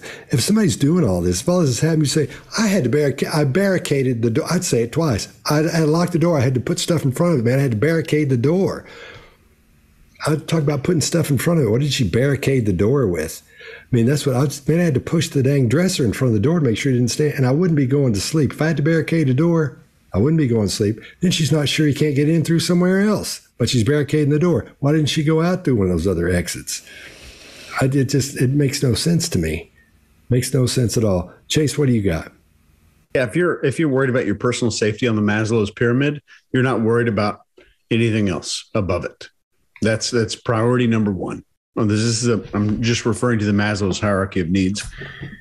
And I think, Scott, exactly what you were saying. I had the same thought this morning, writing down these things in my notes. Barricading versus locking a door is an extremely adding on these details that never happened. And this speaks to the diagnosis that she received of histrionic personality disorder. And if you're on anti-anxiety, antidepressant medications, and you're mixing that with a lot of cocaine or grapefruit, believe it or not, grapefruit is horrible to combine with a lot of those medications. Yeah, you're going to have panic attacks. You're going to wake up at night, and you're going to need to take a couple of sleeping pills and maybe a bottle of Malbec, as she calls it. And so let's go through this really fast. I remember she's shifting to present tense, talking about shoving me. There's present tense in the throat, present tense holding me there. All her internal thoughts are crystal clear in her memory. Every single thought that she's ever processed, it's almost, I'm exaggerating a small bit here, but it's like she could recall the thread count of the living room rug, but doesn't know whether or not there was a fight. And she's saying, in my recollection, it hadn't been that long. Back to present tense. There's throat up against the fridge. I remember slapping him across the face. Now there's that term again. I remember, which she used in her testimony 187 times. And then she's back to past tense recall. I didn't count that myself, but Sadie actually counted that. The prime minister of behavior. Sadie, we love you. Shows a lot of disgust for this doctor. She's saying, I'm being medicated as if it's against her will. And she kind of glances over at the jury to kind of just say, yeah, I'm getting medicated by this person. And she wants you to see this helpless person. Of course, she willingly took these medications. The entire final 30 seconds of this video is horrible, in my opinion. There's shifting artificial emotional expressions on the face every few seconds that I have never seen. This rapid thing Scott was just talking about a few minutes ago, this rapid shift of facial expressions. And then there's unusual recall with this deliberate adding of very specific details, just exactly to feed a narrative. And there's force feeding of that same narrative of the helpless and perfect victim. I'm willing to bet, in my opinion, she got some legal advice that, honey, you need to go all the way on this. You need to go 300% what you think you could. And if you're worried about perjury, all of this is going to be extremely hard to prove. No one's going to be able to prove it in the opposite direction. And I think maybe she was given some bad advice, because this is going to be horrible, I think, if Depp has competent counsel during the cross-examination. That's all I got. Greg? Yeah, the cross-examination on this is going to be brutal, in my opinion. Number one, because they've had all of this that she's putting out, just like you said, Chase. The more details you put out, the more there is to your story and the easier it is to attack. Number two, they get a week of watching game tape before they come back in. This is going to be brutal, in my opinion. But here, word stress matters. I agree with everything you guys have said, and I'm going to add a few little nuances. Word stress matters. When a person stresses a word, in my old world, we would call that a source lead. When somebody said something, I go, they said something for a reason. She says, he shoves me. He shoves me. That usually indicates there's been something happened before. When you say me and you emphasize me, there's probably been a little shoving back and forth. My guess is that's how all these things got to where they got. She feels prepared, and she's editing as she's speaking. When she says, he has me up against the throat, this sounds like Ravnsburg's mantra, dash, steering wheel, phone, whatever, his little thing. She's doing the same thing. And then she gets out of sequence and she says, now, he had me up against the wall, then it was the fridge, and then she says, well, it was that area. We were moving in that area. That's excessive. Hey, the guy slammed me against the wall, had me by the throat. I don't need to hear that he moved you from the couch to this to that. Again, more details. He let go of my grip. Does she mean he let go of his grip? Again, words are coming apart. We know that happens when a person's getting a little disjointed and they're walking through. Then she goes to the reason why all this is happening. He was medicating me. For obvious reasons, I hope. I don't really understand what that means. You should be able to tell I'm sane, I think is what that means. Here's the last thing I'll leave you with. There is a almost 100% guarantee that if you have PTSD, one of the traits you'll have is hypervigilance. And that means that you're always concerned. You're always feeling on edge. You're always having all that problem. I've never known a person who had PTSD who would want to take sleeping pills and sleep near the imminent threat that caused them to be there to start with. Just, I don't see it. So we're on the same page there. That's it. You nailed it. Yeah. I remember eventually in this interaction, he shoves me up against the fridge. He has me by the throat, and he just was holding me there by my throat. And I wondered if it was the drugs. I wondered if it was him. It hadn't, in my recollection, it hadn't been that long. He has me up against the throat. He's kind of bashing me against the wall next to the fridge. We're kind of moving in that area. And at some point, I'm in his face. And I don't know if he had let go of my neck or loosened my grip, but I remember slapping him across the face, screaming at him, screaming at me. I got my hand free when he tried to grab me when I walked off. I stormed off. I slammed the door upstairs. I don't know if it was in that instance or if it was in a later one that I eventually barricaded the door. You know, it wouldn't stop him from coming in. He could come in the other doors. You know, there's a back door, there's patio, but at least I'd hear it.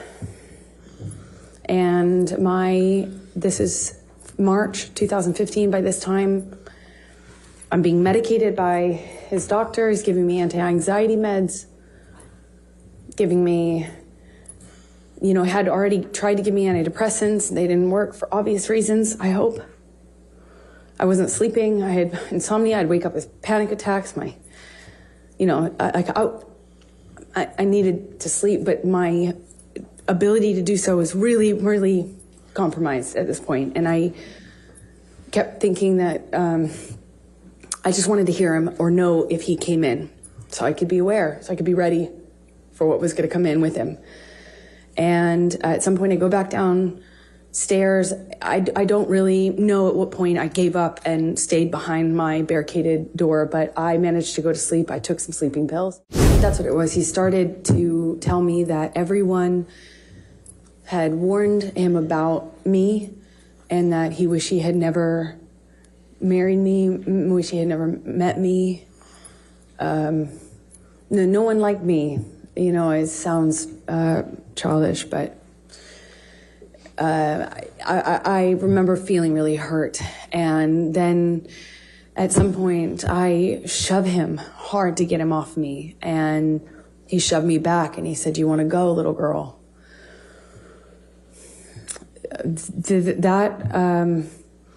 I couldn't, as I sit here today, tell you if that happened before he choked me up against the wall, but at some point, I am in a struggle with him where I'm holding his shirt lapel, and he kind of just flings me, for lack of a better way to describe it, throws me across the room. I land on a games table. It's like a ping pong table. And I don't know if I was holding on to him or if he pursued me separate, but he gets on top of me on the games table and is just whacking me in the face, like repetitive. We struggle on the games table. I don't know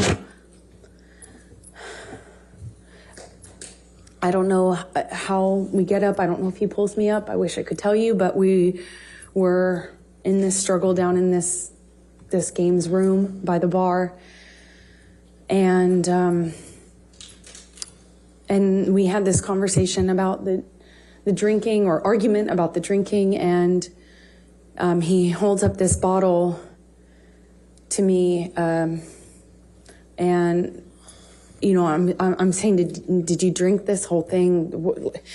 Something stupid, focusing on this detail, and he is telling me that I can't control him anymore, and that if I really wanted to try, take it. And then he's like taunting me to take the bottle from him. If I really want him to stop, why don't I take it from him? Go on. All right, Mark, what do you got? Yeah, it's starting to get more honest in places now. Obviously, the stories are all over the place, and I'm not even going to get into that. There's disgust, there's disdain, and there's anger, and more delicate chin boss action there, around, which would suggest to me some real feelings there of disgust and disdain and anger and sorrow around no one liked me. You know, he wishes he'd never married me, never met me, and no one liked me. I think there is some true feeling that she has around that. And then she eye blocks, she turns away and says how childish it all is. And I think that's, you know, probably the most honest thing or the most insightful thing that has been said, because it truly is childish what's happening here, because I think we are seeing, in my opinion, something of this wounded child that's showing up now, this wounded child that feels nobody wants her, nobody loves her, nobody even likes her, and the pain of that. Now that's getting extrapolated potentially out into all kinds of behavior and all kinds of stuff that is very, very troublesome. But quite honestly, at the core of this is a real true pain for that little girl that's truly there at this point. Greg, what do you think? Yeah, so you're dead on. She starts off by softening her body language. Her head kind of tilts. And when you take 13 pounds of dead weight and tilt it to your right, it softens your body. Your body kind of crimples a little. The inner brow tips pointing up indicate sorrow. And whatever causes the sorrow, it doesn't matter whether it's good or bad, you're going to have those inner brow tips rise. Her eyes go down right to that emotional eye access. And if you have never seen this before, sit and think about an emotional moment in your life, and you'll find your head drifting down to your right. That head then is going to pull your body out of line and all that. She trails off when she says, and she does your fading facts, Scott, when she talks about childish, because she knows how childish it sounds. Here's something big. And we're going to see this three times in the videos we're going to watch. And this is an indicator of something big about to happen. She does this.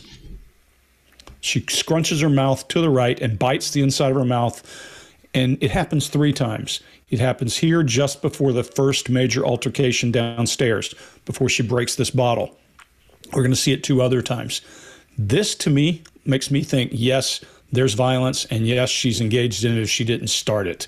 Now, when we hear her talking about sliding or being controlled, and him talking about restraining, if she started the violence, you would expect he's going to do something to restrain it. I'm not protecting him, just saying violence starts somewhere. And we see it in her here. We see that weird thing, and we're going to see it 2 more times as we go through this.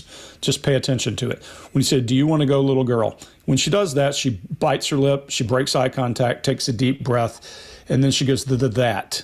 She pauses a little bit. I think that's its own now kind of mindset. And then she goes into that disclaimer again, and she says, "I can't tell you the order things went." Flings, there's no illustration whatsoever when she says, "He threw me." But she does show helplessness, palms up and that. And then she goes to a calm voice. Go on, go on, go on. None of that seems to fit. You would expect more animation. You would expect people to be more aggressive. A couple of things to notice here. The attorney is sitting with data intake, just paying attention to what's going on. But if you notice that you see some concern in the brow of Johnny Depp, and you see his mouth narrowing. This is really the crux of this brawl where he lost his finger, however it happened. So this is going to be an interesting one to pay attention to. Chase, what do you got? Let's talk a little physics here for just a second. Picking up Amber, throwing her across a room and onto a table is pretty difficult. And then her testimony is that maybe he landed on top of me because I grabbed onto him.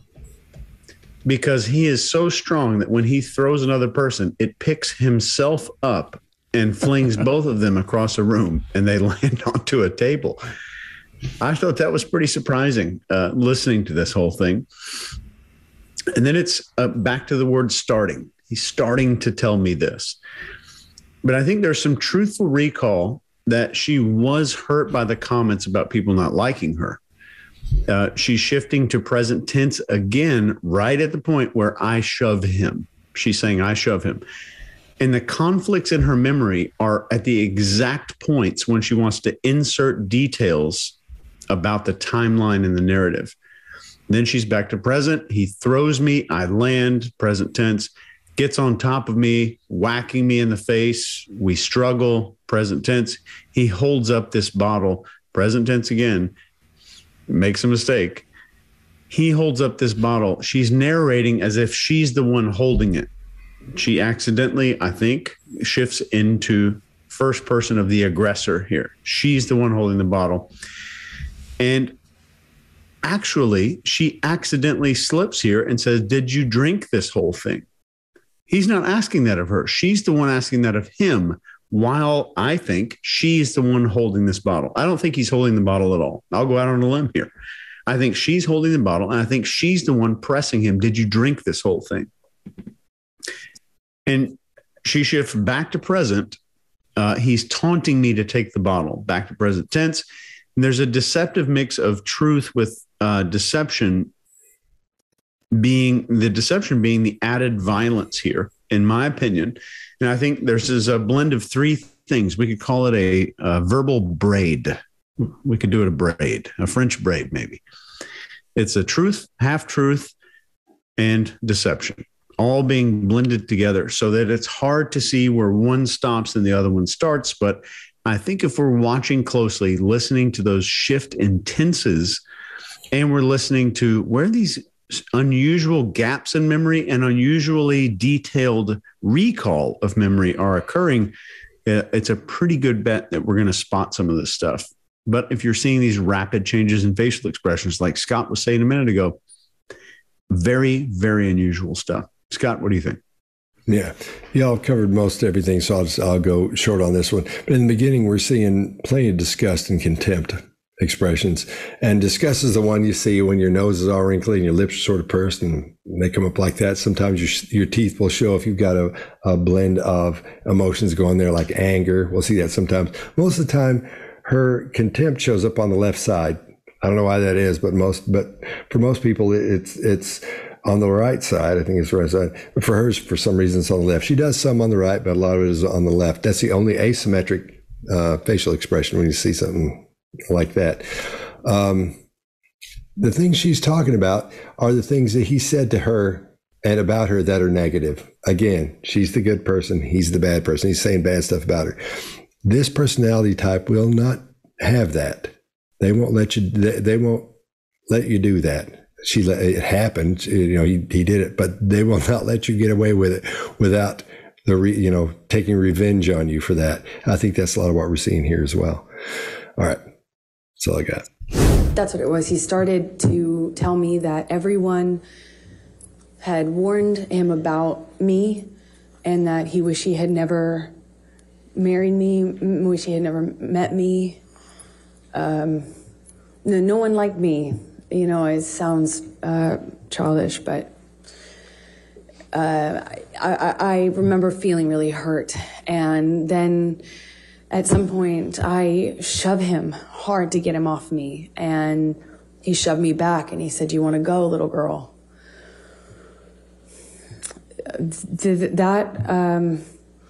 I couldn't, as I sit here today, tell you if that happened before he choked me up against the wall, but at some point, I am in a struggle with him where I'm holding his shirt lapel, and he kind of just flings me, for lack of a better way to describe it, throws me across the room. I land on a games table. It's like a ping pong table. And I don't know if I was holding on to him or if he pursued me separate, but he gets on top of me on the games table and is just whacking me in the face, like repetitive. We struggle on the games table. I don't know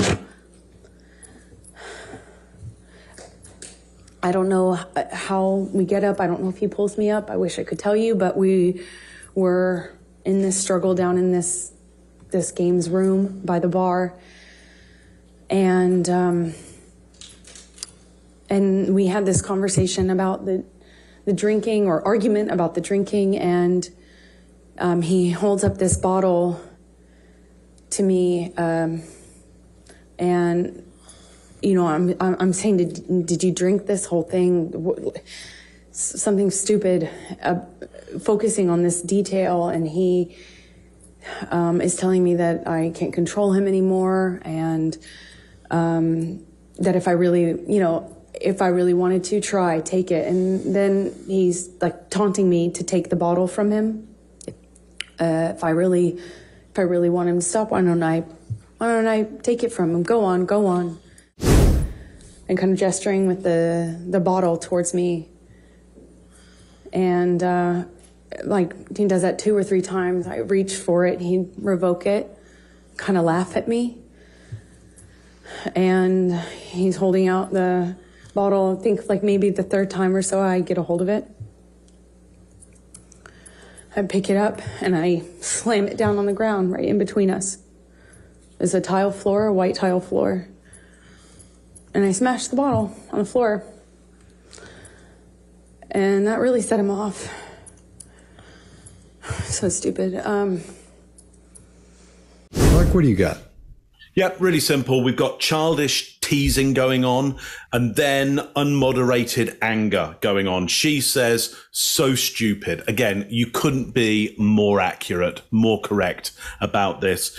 It's the most adult thing that's being said here, which is to do childish teasing around somebody who isn't going to moderate their anger. Both parties here, this is a really bad combination. And so, of course, we get what we get in this. We've got 2 people who are unmoderated and children, childish. They with somewhat of maybe an arrested development, or, you know, there's certain drugs that get taken or a lifestyle that gets led and not having people around to help with that moderation. It's a really bad combination. Anyway, that really sets him off, she says. Well, that's very unspecific, isn't it? What do you mean? What do you mean sets him off? What happens during that? So again, I don't like the unspecific nature of that, but I think what's being said here is actually very, very honest and perceptive about the situation that's going on. Scott, what do you think? All right, I'll talk about Johnny for a couple minutes.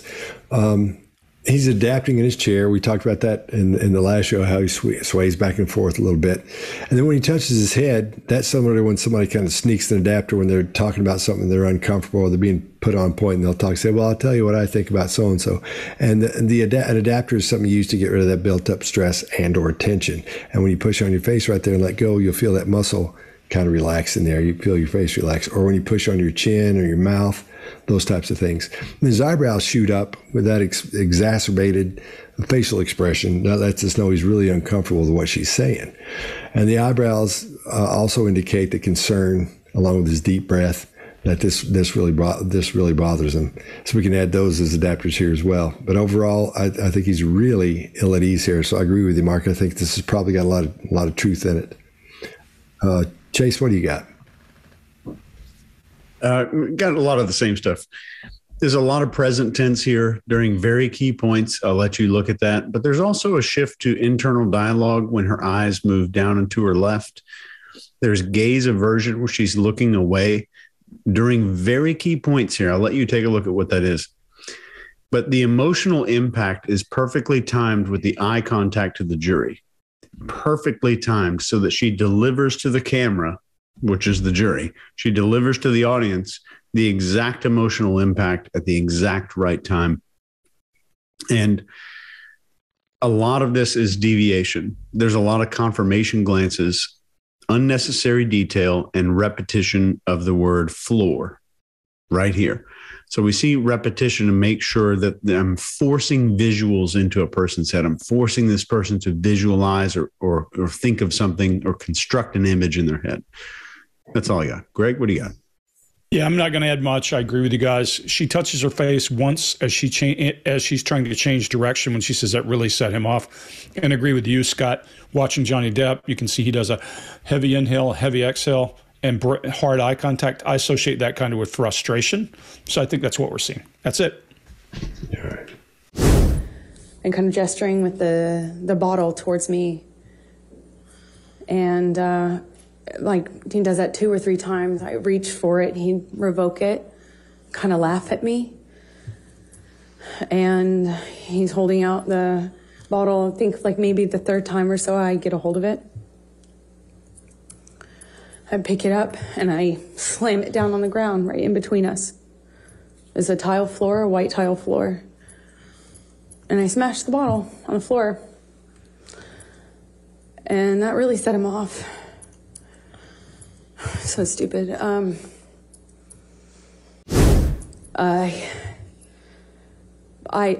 honestly don't remember if I threw anything in his direction. I don't think I did. I just remember him having me by the nightgown. I remember him flailing me, throwing me around. I'm flailing. This is after there were some bottles broken on the floor. I think this is actually after, again, forgive me, I wish I could remember the sequence, but it's flashes. He's throwing these bottles at me. I remember retreating. There were also cans, like soda cans, beer or soda cans, and they're coming at me one after the other, and I keep pulling myself into the bar area. There's a bar behind me in like I don't know, like an L shape. He's standing in the only way you can exit, so I'm kind of trapped in front of this sink, surrounded by bar on three sides with him in front of me-ish, kind of front off to the left, and he's throwing these bottles one after the other, and I can feel glass breaking behind me. I remember feeling one of them go by my head really fast. I mean, a real velocity. I remember being terrified. I remember I couldn't move. I couldn't go anywhere. I eventually, he ran out of things to throw. I think that's how I moved myself towards the exit. And I believe that's most likely when we got kind of in this struggle by the bar area. All right, I'll go first on this one. We see another huge one-sided shoulder shrug. And like we talked about before, that indicates she's not totally comfortable with her answer. It doesn't really mean it's deceptive. There are no absolutes. That means just because somebody does something, scratches their nose or bites their mouth, it doesn't mean they're being deceptive or telling the truth. It's just one of those, a cue you look for to add to a group of cues to make sure things are going in the direction you think they're going. The biting of the one side of her mouth seems to be an adapter at that point, but it falls right in line with all the other cues that she's displaying to show she's tentative, unsure, and uncomfortable. And she's displaying plenty of anger, disgust, and contempt cues, and a lot of what we've seen up to this point. And also there's that word again, remember. Here it is one more time. And let's pay attention to how it's being used up to this point.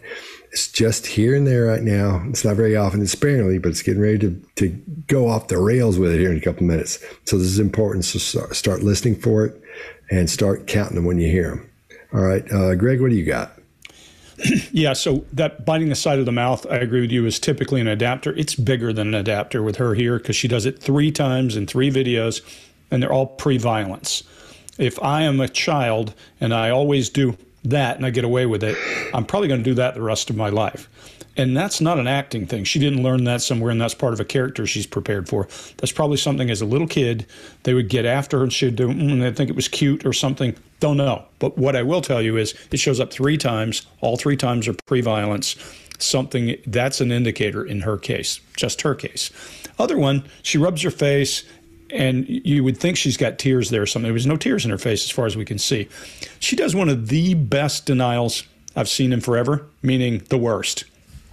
I honestly, one shoulder rise, don't think I did. Well, that's about as far as you can go to saying I did without saying it, because we associate one shoulder, as Scott said, with not feeling certain or uncomfortable with what we're saying. And it's very pronounced in this case because she does this most of the time.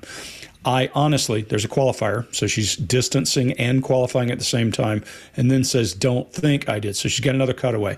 That's a long sentence. She threw a bottle, clearly. I mean, this is now starting to look like maybe Johnny Depp's telling the truth. So we just have to follow it.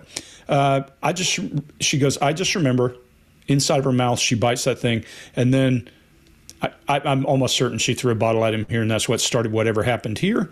Then she does a tongue jut at the end of him flailing or throwing her around. I'm flailing. She does a distaste. After some bottles broken on the floor. Well, that sounds a lot like, yeah, that's passive voice. There's a whole bunch of broken bottles. Then she goes in that, again, forgive me, and she does a whine in her voice. She does a tense shift. There's more illustration about the bar and where she went than there is about the violence going on. Again, if I'm going to be that use that many illustrators, be that illustrative of what's going on, I'm probably going to do some of the other piece. And then finally, what we see is what I always refer to as going down the well. And I've seen it in the interrogation room plenty of times. A person starts finding a way to feel worse and make themselves more emotional and curl up into a ball. And they do it all the time as a way to avoid the question, a way to avoid other things. And then I see her eye block, close her eyes as she starts talking about the struggle in the bar area. She's going down a well to prepare for this next thing that we'll cover. But that's the second time. Something's up with that specific piece of body language. Chase, what do you got? This is a rare time that I will stake my reputation on this. This is deception. You don't hear me say it often. In my opinion, this is deception. This is what it looks like. More remembering, she's saying there's some broken bottles on the floor. Completely forgets. We'll memorize the type of wood the floors are made of in the house, the exact color and type of tiles, the table that she was thrown into, how many towels are in the dryer at that exact moment. I don't know how many details she can get except for how those bottles got broken. I think that we're skipping over some details here. And I think she's obsessing with how destructive he is. And this is likely distancing language that she's the one who probably created this mess. And it looks like she's making accusations of the things that he is saying that she did. She's just redirecting every single accusation backward. She redirects again to her problems with sequence. And this is the only time we see this is when the detail needs to be inserted. It flashes, there's an eye contact flutter avoidance, where the eyes are just fluttering like Greg's screen right now, just avoidant. Never had that happen, ever. And she's saying, I remember retreating, shifting back to the present. There's a bar behind me. I'm trapped. He's throwing these bottles one after the other. I remember bottle breaking, terrified, couldn't move. I believe that's when we got in the struggle. When she's saying all this detail, this added detail and pretend confusion are a very classic case that's often seen in cases of malingering and faking or pretending memories. It's right here in the textbook, and they teach this. It's well reviewed. It's peer reviewed in multiple, I'm talking more than 50 academic articles that talk about this specific behavior, and 3 or 4 more of the behaviors that she's exhibiting here in this video that directly goes into fabricating stories and fabricating a mental illness, which is what we're seeing here. Yeah. Mark, what do you think? I think Mark's already been. Oh. No, you haven't? No, I haven't. Oh, okay. Shoot, so. man. I thought it was okay. No Sorry, dude. No. Yeah, look, well, I got not much to add, actually, Scott, because, Chase, if your reputation is going down, then mine's going with you. Because I have up here, big cluster of deception. And then over here, cluster of deception. I mean, it is just a massive, massive cluster of deception going on here. The only things I have to add into the list that everybody has given here is, look, we said right at the start that this disgust and disdain and some of the anger is a bit of a baseline for her, and I think that's about personality, or potentially, in my opinion, personality disorder potentially. But she masks it with her hand. She shows disgust and disdain, and then she does a mask and blocks, and then it shows again. So just another piece of deception there that we catch her in. An out-breath, big out-breath.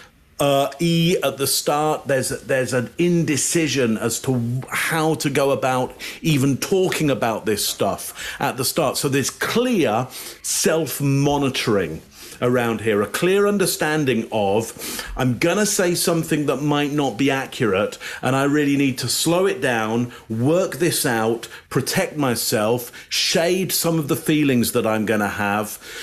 So a big cluster there, and what a massively different story than Johnny Depp's. So there's nothing really that aligns about the two. Now, of course, one person could be lying and the other person could be telling the truth, okay?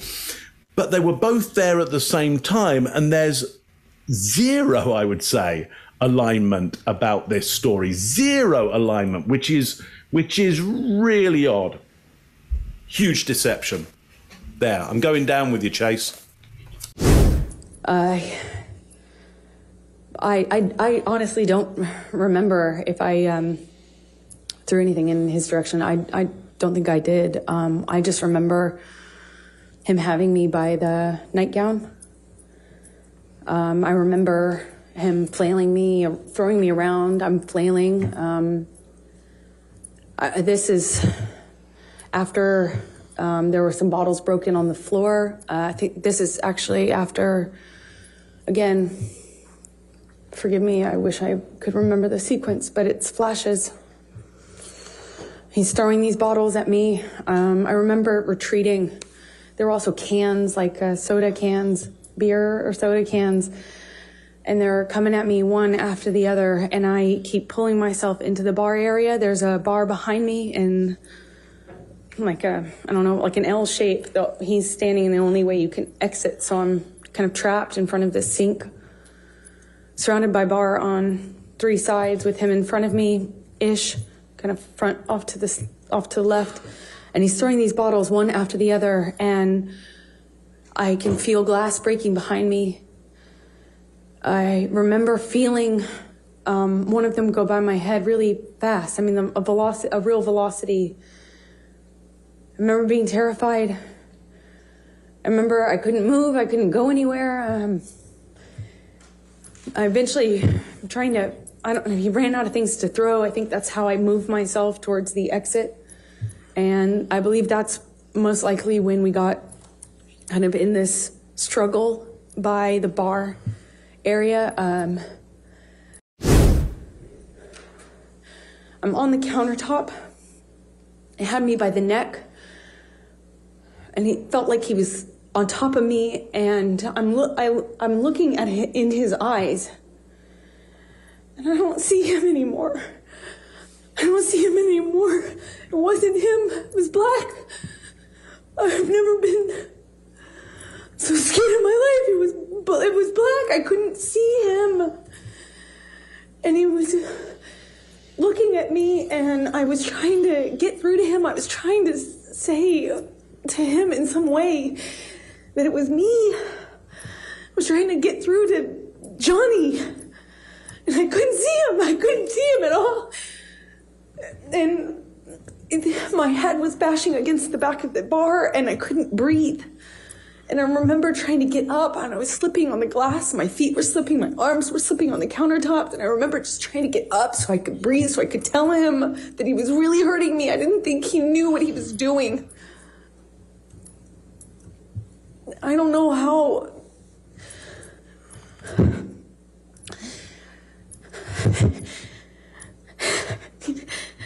Sorry.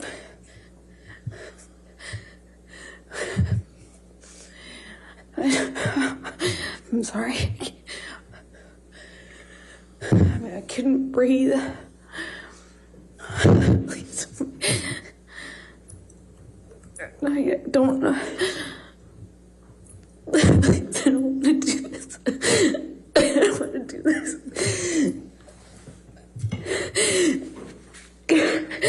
I couldn't breathe. I couldn't get through to him. I couldn't get up. I couldn't get up. And I don't know how that ended. I don't know how. I don't know what happened next. I don't understand this.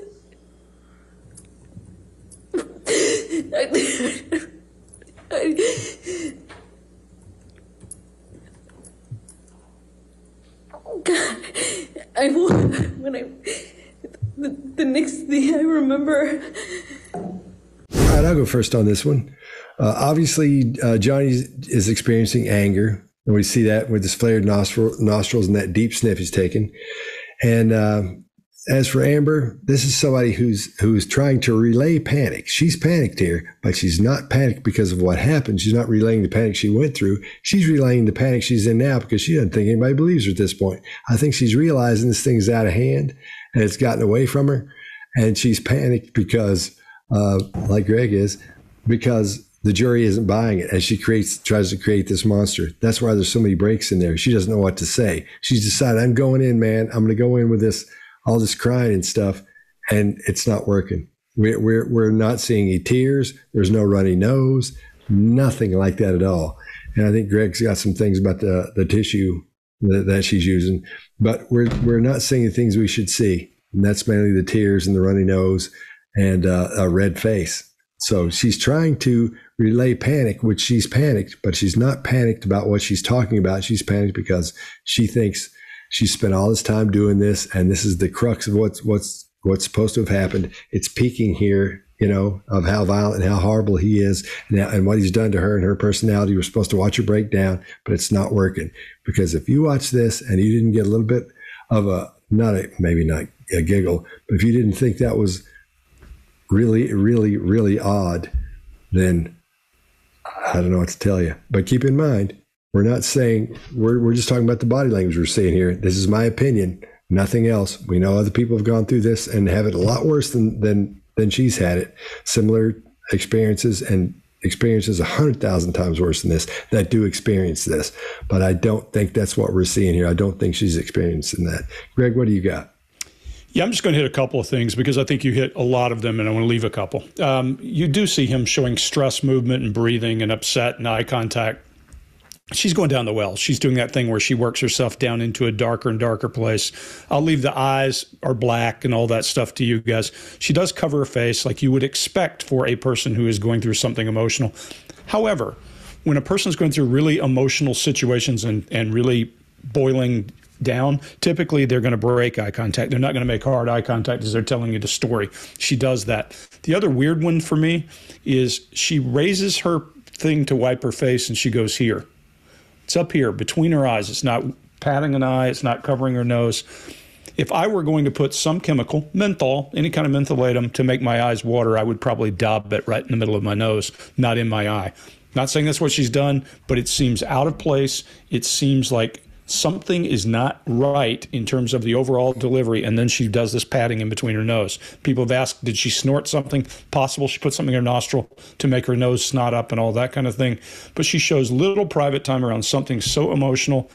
And then the other weird one, she immediately goes from that terror face back to her baseline, that kind of negativity face. It's immediate. It's that quick. We don't see that usually. We see lingering and hanging on from there. Chase, what do you got? So back to present shift again.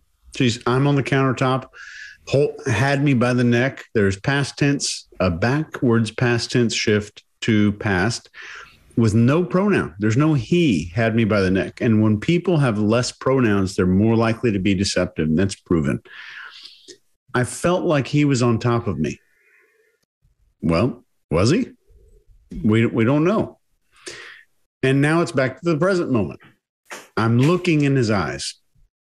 I think this is partially truthful from seeing him at other times. So I'm thinking that she's pulling in data from a different experience into this current experience here. She's overacting the sadness, and this is a line that she wants them to really feel. She's making eye contact with as many jurors as she possibly can. The sadness disappears and reappears from her face, which you do not see. We've all conducted tens of thousands of hours of these interviews. I've never seen it. Don't know about you guys. Sadness disappearing and reappearing suddenly. Super weird. And she says, my head was bashing against the back of the bar. No perpetrator there. She doesn't talk about who was doing that. So that's distancing language. And she's describing basically a scene from Die Hard. There's no injuries. She's describing somebody who was punched, slammed onto a bar, thrown across broken glass naked, walked across this broken glass naked, and then emerged without a single scratch on their body. It's Bruce Willis is what we're seeing here. And then again, there's no tears whatsoever, shifting emotions that are back and forth. And then she mouths the F word with her apology to the jury with a disgust expression. And I'll let you be the judge of what she's really disgusted about. Is that inwardly focused or maybe outwardly focused? But right at the very end of this clip, you'll see this little elbow movement here with both of her elbows, and that's a ventilation gesture. You're more likely to see that after a person is going through something that's very stressful. But keep in mind, deception is very stressful, especially when you know that there's a camera on you and that whatever you do in that moment is going to live in perpetuity. I'm feeling it right now because I'm on YouTube. I'm not. Mark. My camera's let me down. Stay with us, Greg. Stay with us. We're almost there. Yes, I agree, Chase. It felt like he was on top of me. Well, yeah, that feeling may well be true, but it doesn't mean the actual physical act was actually happening. Though the feeling of somebody on top of you could absolutely be true, doesn't mean it's actually happening. I don't see him anymore. It wasn't him, it was black. Now, this for me is really important, that at this point in the story, Johnny disappears. She's creating this narrative, this idea that Johnny has gone. I've never been so scared in my life. It was black. So she's entered in now.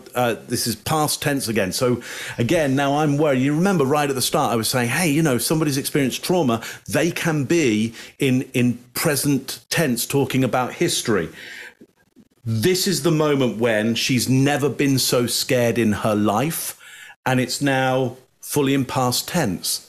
So it doesn't make any sense. This would be the moment where you'd go, I'm scared for my life. Yeah, it's black. Yeah. Now, what is this idea of the blackness and Johnny disappearing at this point? I think this is a strategy.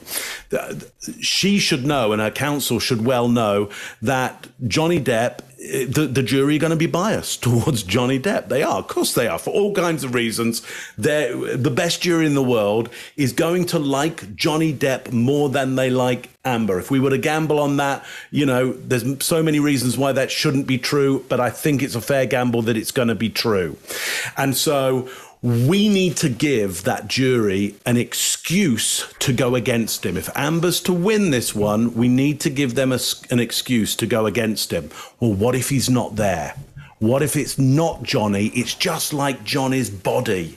It's just his body is there. Johnny's gone and he's kind of possessed. It's almost demonic possession, or he's disappeared. Well, as a jury, we could then go, yeah, I think he was, you know, domestically violent, but it's not really him. So we haven't really said anything bad about Johnny Depp because we don't want to say anything bad about Johnny Depp.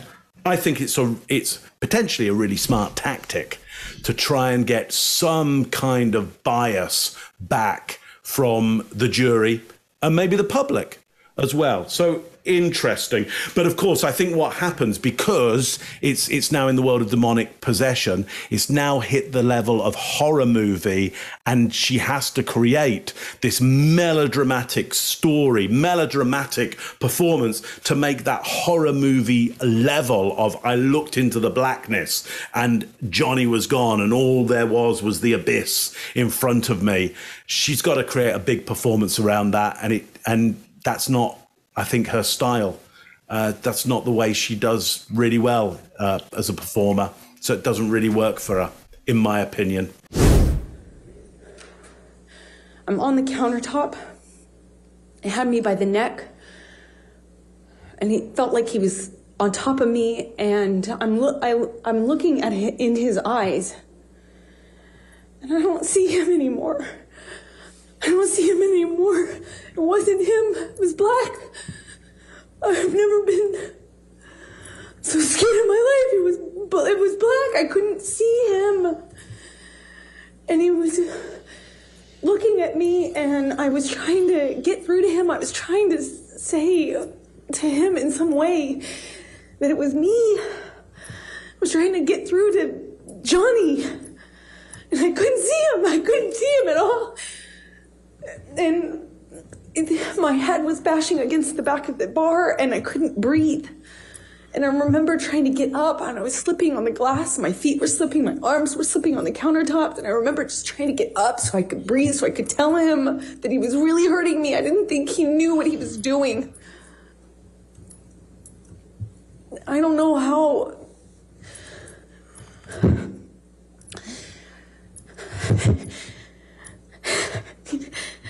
Sorry.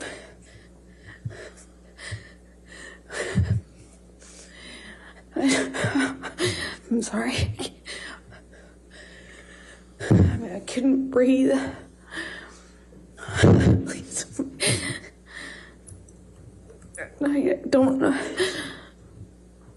Please, I don't want to do this. I don't want to do this.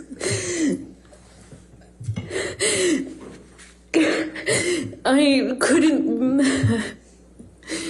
couldn't breathe. I couldn't get through to him. I couldn't get up. I couldn't get up. And I don't know how that ended. I don't know how. I don't know what happened next. I don't understand this.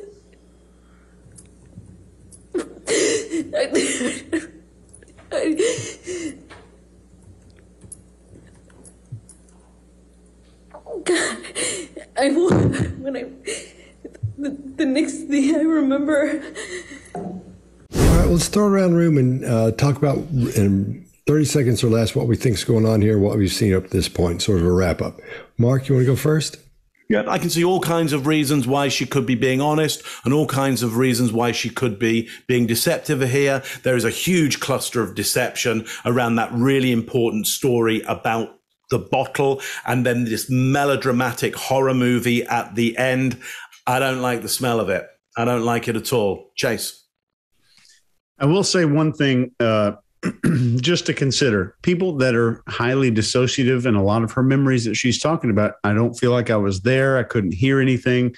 People who have a higher dissociative capacity are less likely to go in my experience and in my training, less likely to go into first person when they're recalling trauma.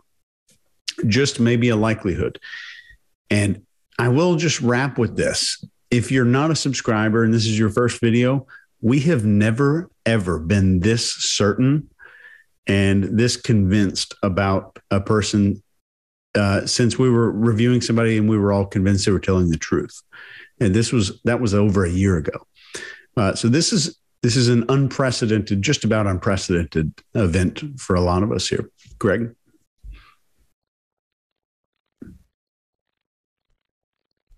Ah, Mark. That feels like a bias, doesn't it? I saw it. I saw it. Go, oh, you did do that. You did that for Greg. You don't do that for Chase. It's funny. It showed up on my screen to say you're muted. So I got it at the same time. Yeah. So, look, what we're not saying is she's lying about every element of what she's doing. What we are saying is we looked at a good, solid baseline, and we looked at deviation in baseline, and she's storytelling. The storytelling got a little more elaborate as she went, and there were some really good indicators that something is going on in two of those very violent moments. If I go back and take my original premise, she is more demonstrative about having her feelings hurt than she is about being punched, dragged around, or flailed around, or flying around. Then we have to worry about which parts of those are real. And so for me to look at no slap indicators, no punch indicators, but a lot of indicators around throwing bottles and throwing cans and those things makes me think there's a hell of a lot of volatility. Don't know who started what, where it went to. But then when she does that one most pronounced, as far as I remember, did not throw a bottle, honestly, then I think, okay, well, maybe Johnny Depp talking about his hand on the bar and a bottle hitting him sounds a lot more practical. So she didn't win any friends or among this group. We are pretty certain there's deception at every turn. Scott, what do you got? Yeah, I agree with all you guys. And it seems like she was being more honest. We saw less deception when she had less movement, which is really odd as well.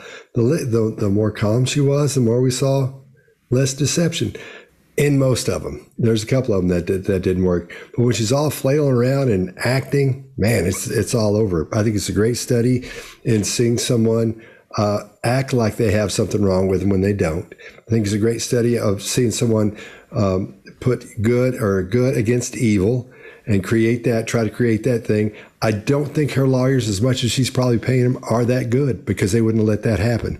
I don't think and we know this, they would have tightened that story up. They would have gotten everything tight. And there's nothing tight about what she was talking about in there. Nothing. I don't know if they were treating her because she's a movie star or whatever, but I don't think her attorneys were that good.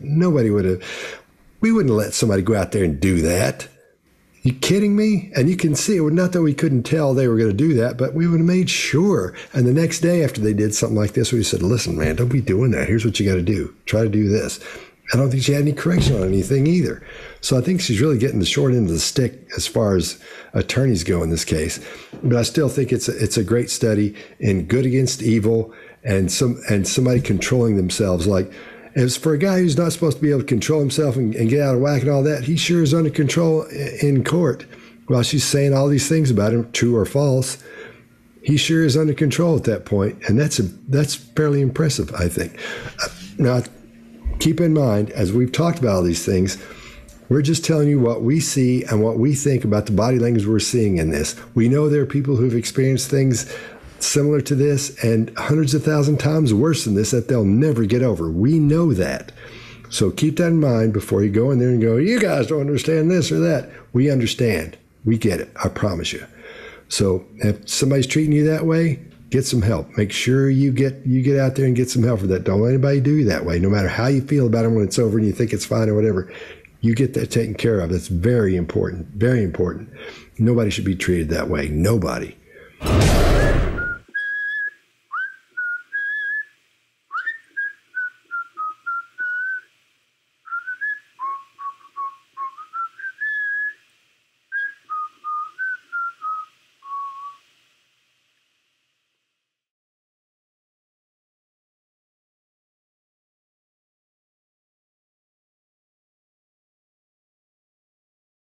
Bị xe nó mang cái sự nó không xịn xịn